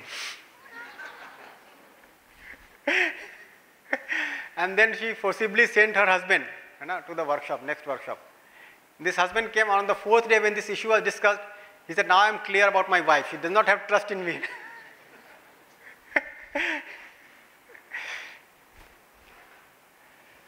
In fact, we have very interesting sharing from the participants regarding feeling of trust. One lady, we are conducting one evening workshop for family members at Kanpur. So one lady was attending it, and then it so happened that she was cooking after the workshop was over. We used to have from 6 to 8:30. After 8:30 they went home and then cooked. So she was cooking in the kitchen, and she suddenly heard some noise. So she had 2 kids, 2 sons, and they were playing cricket in the drawing room. And one person shot a ball, and it went and just broke the glass pane. So this lady came running to the drawing room and saw that one glass pane is broken.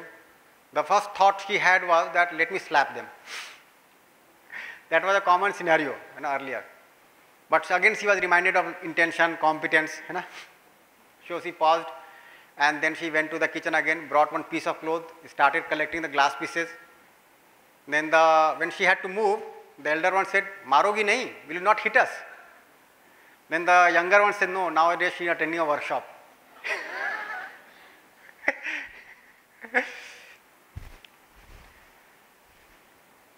So this doubt and intention is a major reason for problems in relationship. Now let us try to investigate our relationships, our problems in relationship. As we were mentioning in the previous session that most of the problems in our families are not due to lack of physical facility. They are owing to the lack of relationship. And the relationship also, this is the major reason. If I am able to see that the other person is not comfortable, that's why he or she is not behaving well with me, then I have pity on the other. I feel that the other is helpless. In that situation, the other person has no solution, so the other person is shouting at me. I am able to see the helplessness of the other with the feeling of trust. Otherwise, I start reacting. I am not able to see the helplessness of the other. I am doubting the intention of the other, and now trying to highlight the lack of competence of the other. And then we say certain things which are not there. Maybe one person made a single mistake, I highlight it as 10 mistakes. I in fact exaggerate the problem. Why? Because I have that doubt and intention. That irritation is there in me for the other. That irritation was there in me and gradually built up and become like a kind of big issue in the house.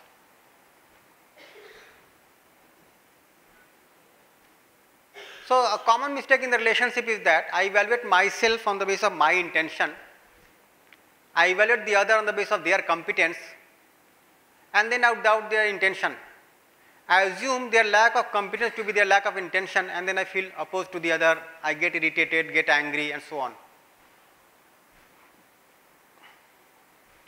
One couple from Pune, news came that one couple from Pune, they went on honeymoon after the marriage. Now, in the flight only, a discussion started that both had gone to convent schools of Pune. Now, whose convent school is better? And that single issue, became such a big issue because they started blaming each other. And after the honeymoon, when they came back, they filed divorce case.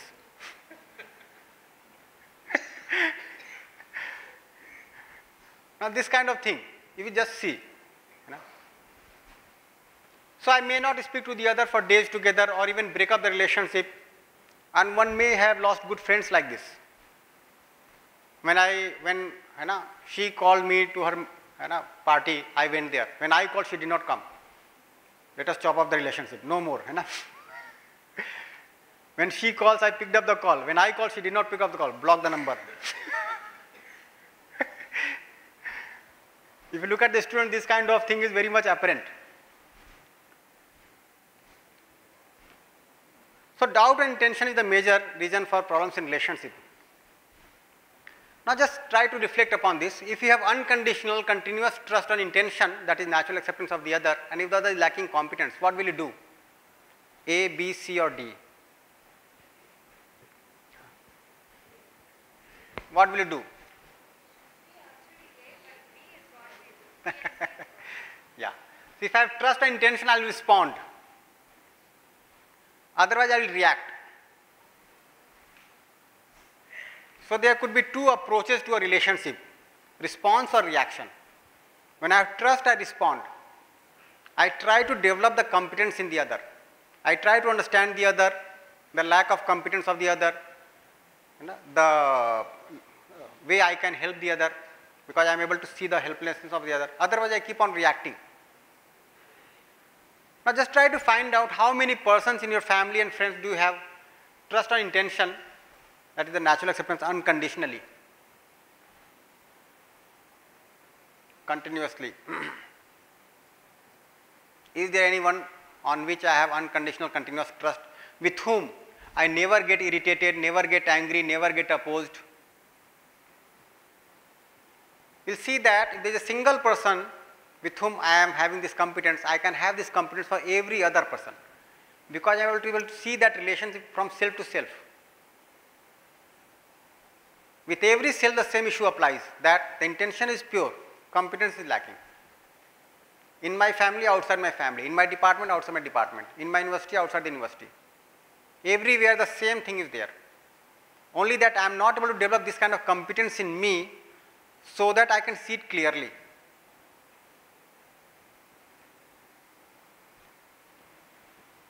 So this is fundamental. Trust and intention is the foundation of relationship, and you can get an idea of the state of your understanding about relationship from this exploration.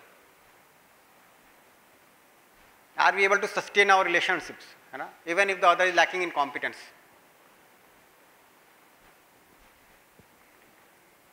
So when I am able to explore deeply, I can see that this 4A is simply a reflection of 2A. I am saying that I want to make the other happy. You are saying that you want to make the other happy. It naturally means that you want to make me happy. Logically, you can say this very easily, but at the level of feeling, it has to reflect. And when this is the case, then I can see the lack of competence on either side. So every time I try to become a help to the other, to develop the competence of the other. But first of all, I have to develop my competence, isn't it? So if I sum it up, then I will say that what we discussed right now, human consciousness is to ensure right understanding, relationship and physical facility, that also with the correct priority. What we discussed in the previous session, that there are 3 basic requirements for us to live a happy life: right understanding, relationship and physical facility. Working only for physical facility is not enough. It will not do, isn't it? The basic aspiration of myself as well as any other human being is continuity of happiness and prosperity. So behind all our aspirations, the basic aspiration is that we want to have happiness and prosperity in continuity. Our aspiration for career, growth, so on and so forth, these are all basically intended at being happy. And at every phase of my life, I have to keep evaluating whether I am getting happier day by day.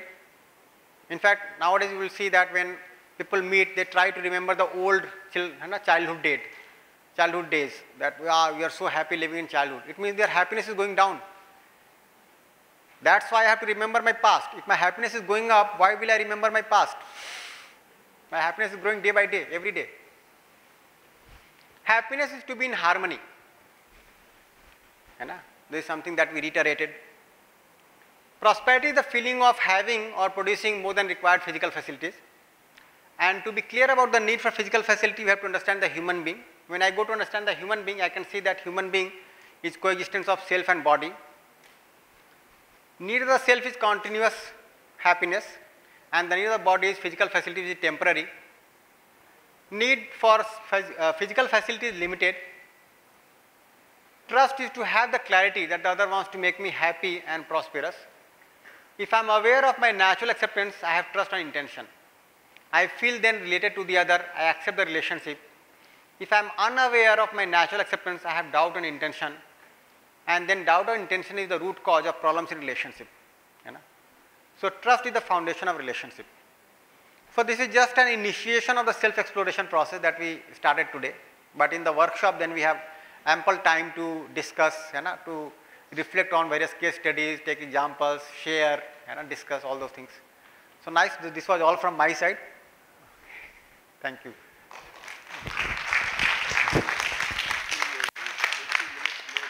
Acha. So if any question is there or reflection is there, we can take up.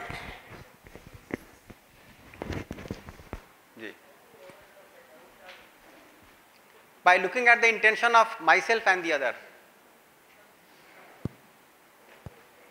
I need to have that clarity. Suppose somebody is having doubt on me, I am not able to prove myself to them. End of the day, misery only. So how to overcome it? I am not able to convince the opponent. So what are you assured of the intention of the other or not? Huh? Are you yourself assured of the intention of the other or not? Yes, I am assured. Yeah, then you are able to see the lack of competence in the other. It's not the issue of his intention, it's the issue of his lack of competence. Then I can mend ways, I can think of multiple ways to develop the competence of the other. Essentially, the problem will get solved in continuity only with right understanding.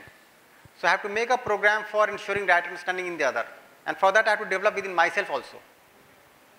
I should develop. Yes, the other also has to develop, but I should begin with.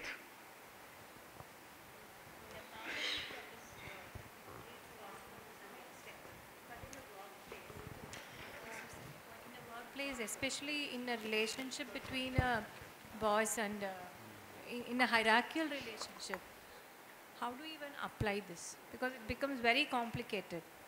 Some people say that it is very easy to apply in the department, but not in the family. Because in the family, relationships are given. Here you have a choice. So it so happens that everywhere the same solution is there. We have to explore together. I have a doubt, a basic doubt.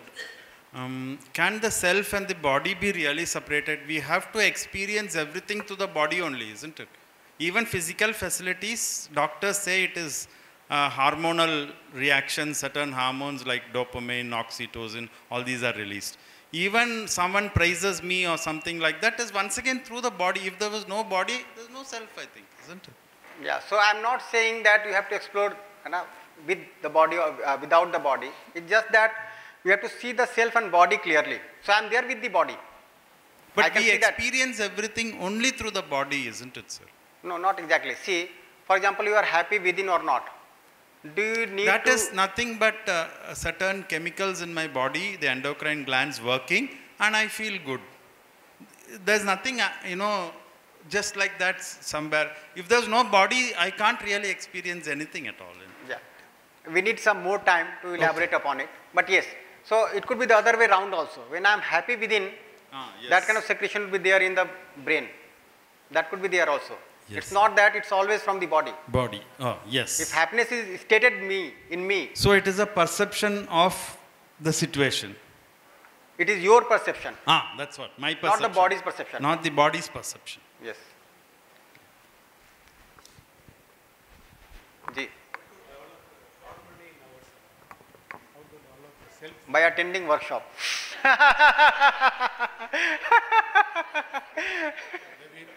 Through meditation? Pardon?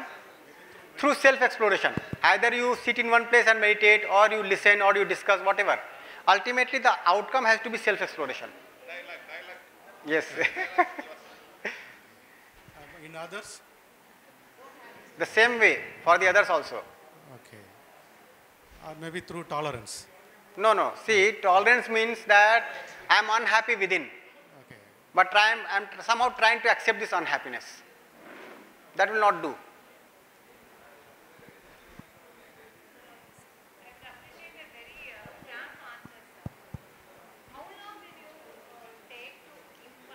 All these into yourself? Was it very easy, or you took time, or you imbibed by birth? No, no, no. I am a co-explorer. So I am saying I am still trying to imbibe. It's not that it is there completely in me. Okay. I am trying to reflect upon it, explore for me, and I am able to see the gradual progression. How long has it been, at least until now? So for me, I will say that it has been more than 25 years. 25 years. Yes. More than that, yes. And I am very skeptical about me now. It No, takes so 25 years to come to even understand and deliver it to others.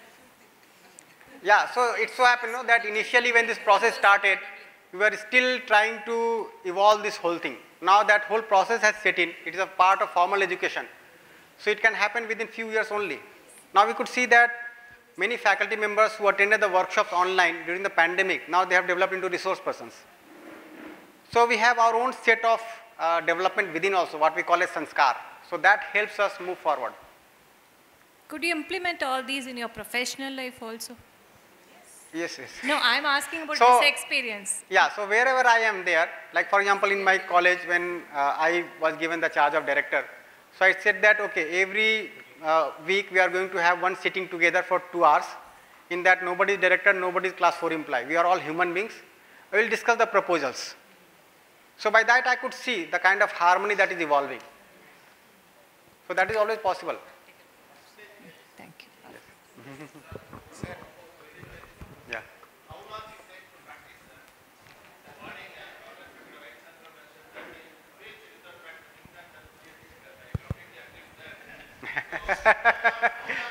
Practice. If it takes for about 3 to 4 years to practice, does it mean that we need to wait for another 4 years to teach our students?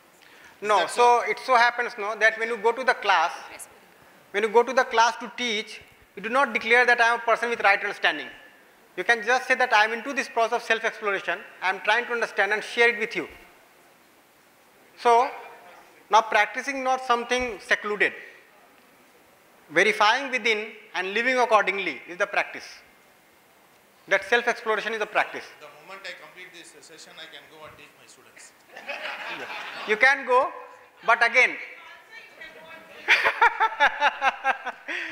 but the outcome may not be so satisfying to begin with, because you might not be clear. Like it may be the case that students ask you something and you get caught up. So that would be there in the beginning, but gradually gain more and more clarity, and then you can.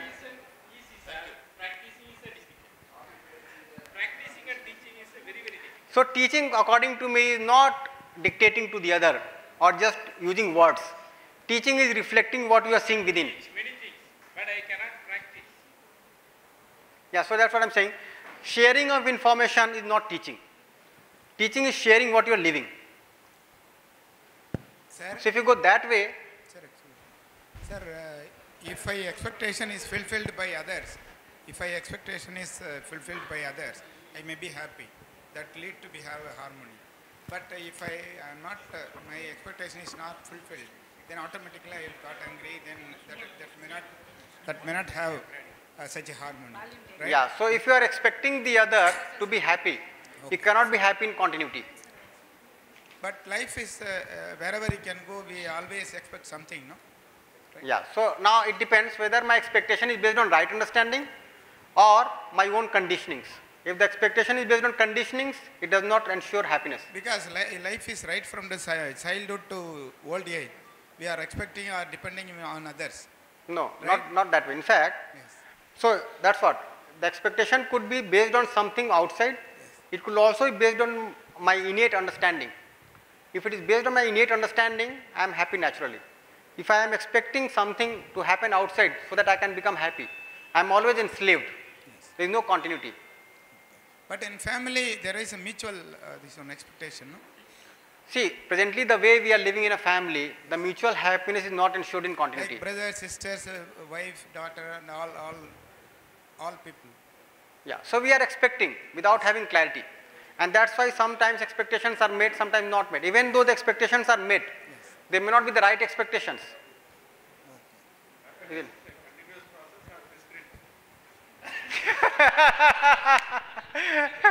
Now, please come to the full workshop. We'll discuss at length. Sir, everything has some limit, right? Within condition. There is some limitation of time, so I'll leave that question right now. If there is no expectations, I want to add one point. Happy, no? If there is no expectations, you will always be happy, right? I'm not saying that the solution is to be without expectation. For example, when you are asking a question, you expect me to respond. So expectation is innate. Whether that expectation is based on right understanding or without understanding, that is the point. Yeah, I want to add one more point. I attended this workshop in 2020. After that, I volunteered 300 workshops as a help desk. So I am seeing this PPT 300 plus times. Okay. So whatever the questions you asked, I asked the question through online. So this is the first time I am attending this workshop offline. So I am volunteering till today. For tomorrow program also, Monday program also, I am volunteering. I am seeing the same slide with a different type of audiences. So 2,200 volunteers will be there. So everybody will posting different type of question for the same slide. So whenever we are studying or undergoing a workshop only for the certificate, so it doesn't work out. Okay, after getting introduced for the introductory workshop, please join as a volunteers for every week. Then you can see the slides and then show and then see the participants in a different way. It is called as a co-exploring. Even we use the same word. Am I correct, sir? It is called as a co-explorer. We are not a faculty. All are having the equal number of neurons in the brain. All are doctorates, all are PG with experience, all are educated people, all are having family, all are brothers to somebody, all are father to son. So we have to co-explore with the different type of participant, learn from each other, share each other. Automatically things will improve. One more point just I want to add. Say, assume that when you are entering your family, evening time. So from morning to evening you are working, you are going home. You have a wife, you have a children, you have some relatives there. Suppose if you are going with the sorrow mind and with the doubt, anxious and irritation, all those things, naturally if all those people are happy, the moment you enter inside, everybody will become your state. Okay, so the happiness starts with you first. Where if I am sitting here, if I am happy, my surrounding will be happy. If I am not happy, my surrounding will not be happy. Make the surrounding happy. Always you will be happy, the others will be happy. Good point.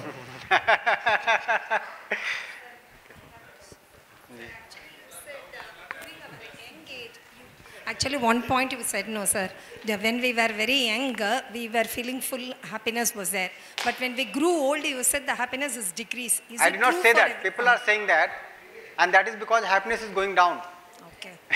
So if we are going to be happy during a young age, no, sir, then it means that self-realization, has it happened during the young age? No, that's what I am denying. I am saying people generally say this, that during childhood they were happy, now they are not happy that way.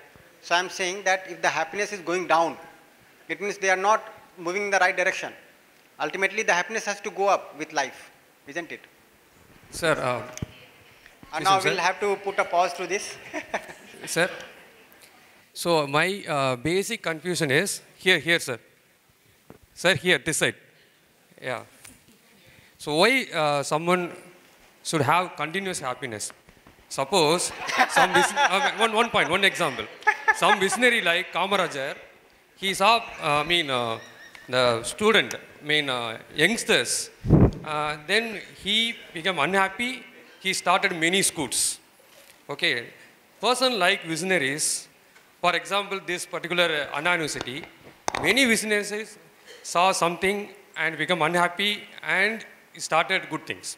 So when I see the realistic world, mixed up life. So the happiness depends upon the other factors. I may be wealthy, my family is good, my relationship is good, I am prosperous. When I see someone is begging roadside, if I am happy still, I am a selfish. Is it correct or not? So we can see that there is a world of unhappiness around. Yes. So we can start moving from here. Yes, I can see people are unhappy, and that is why, because they are lacking right understanding, right feeling. So why not to work for education so that everybody is happy? So that opportunity is already there. So given. what I'm seeing here is unhappiness is required, because I cannot be happy always in all the situation. I may be prosperous, I may be wealthy. I responded to that earlier. So you just try to make out two things here. Whenever you want to become unhappy, note that moment. One thing. Second thing, the unhappiness is given. It is already there. Now from here I have to move to the happy state. Yes. Yes.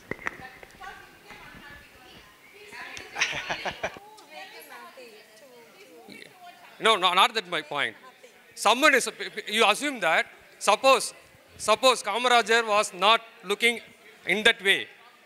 He cannot start that. Kamarajar saw that unhappiness situation. That is why he took steps to move towards happiness. That is what I'm telling.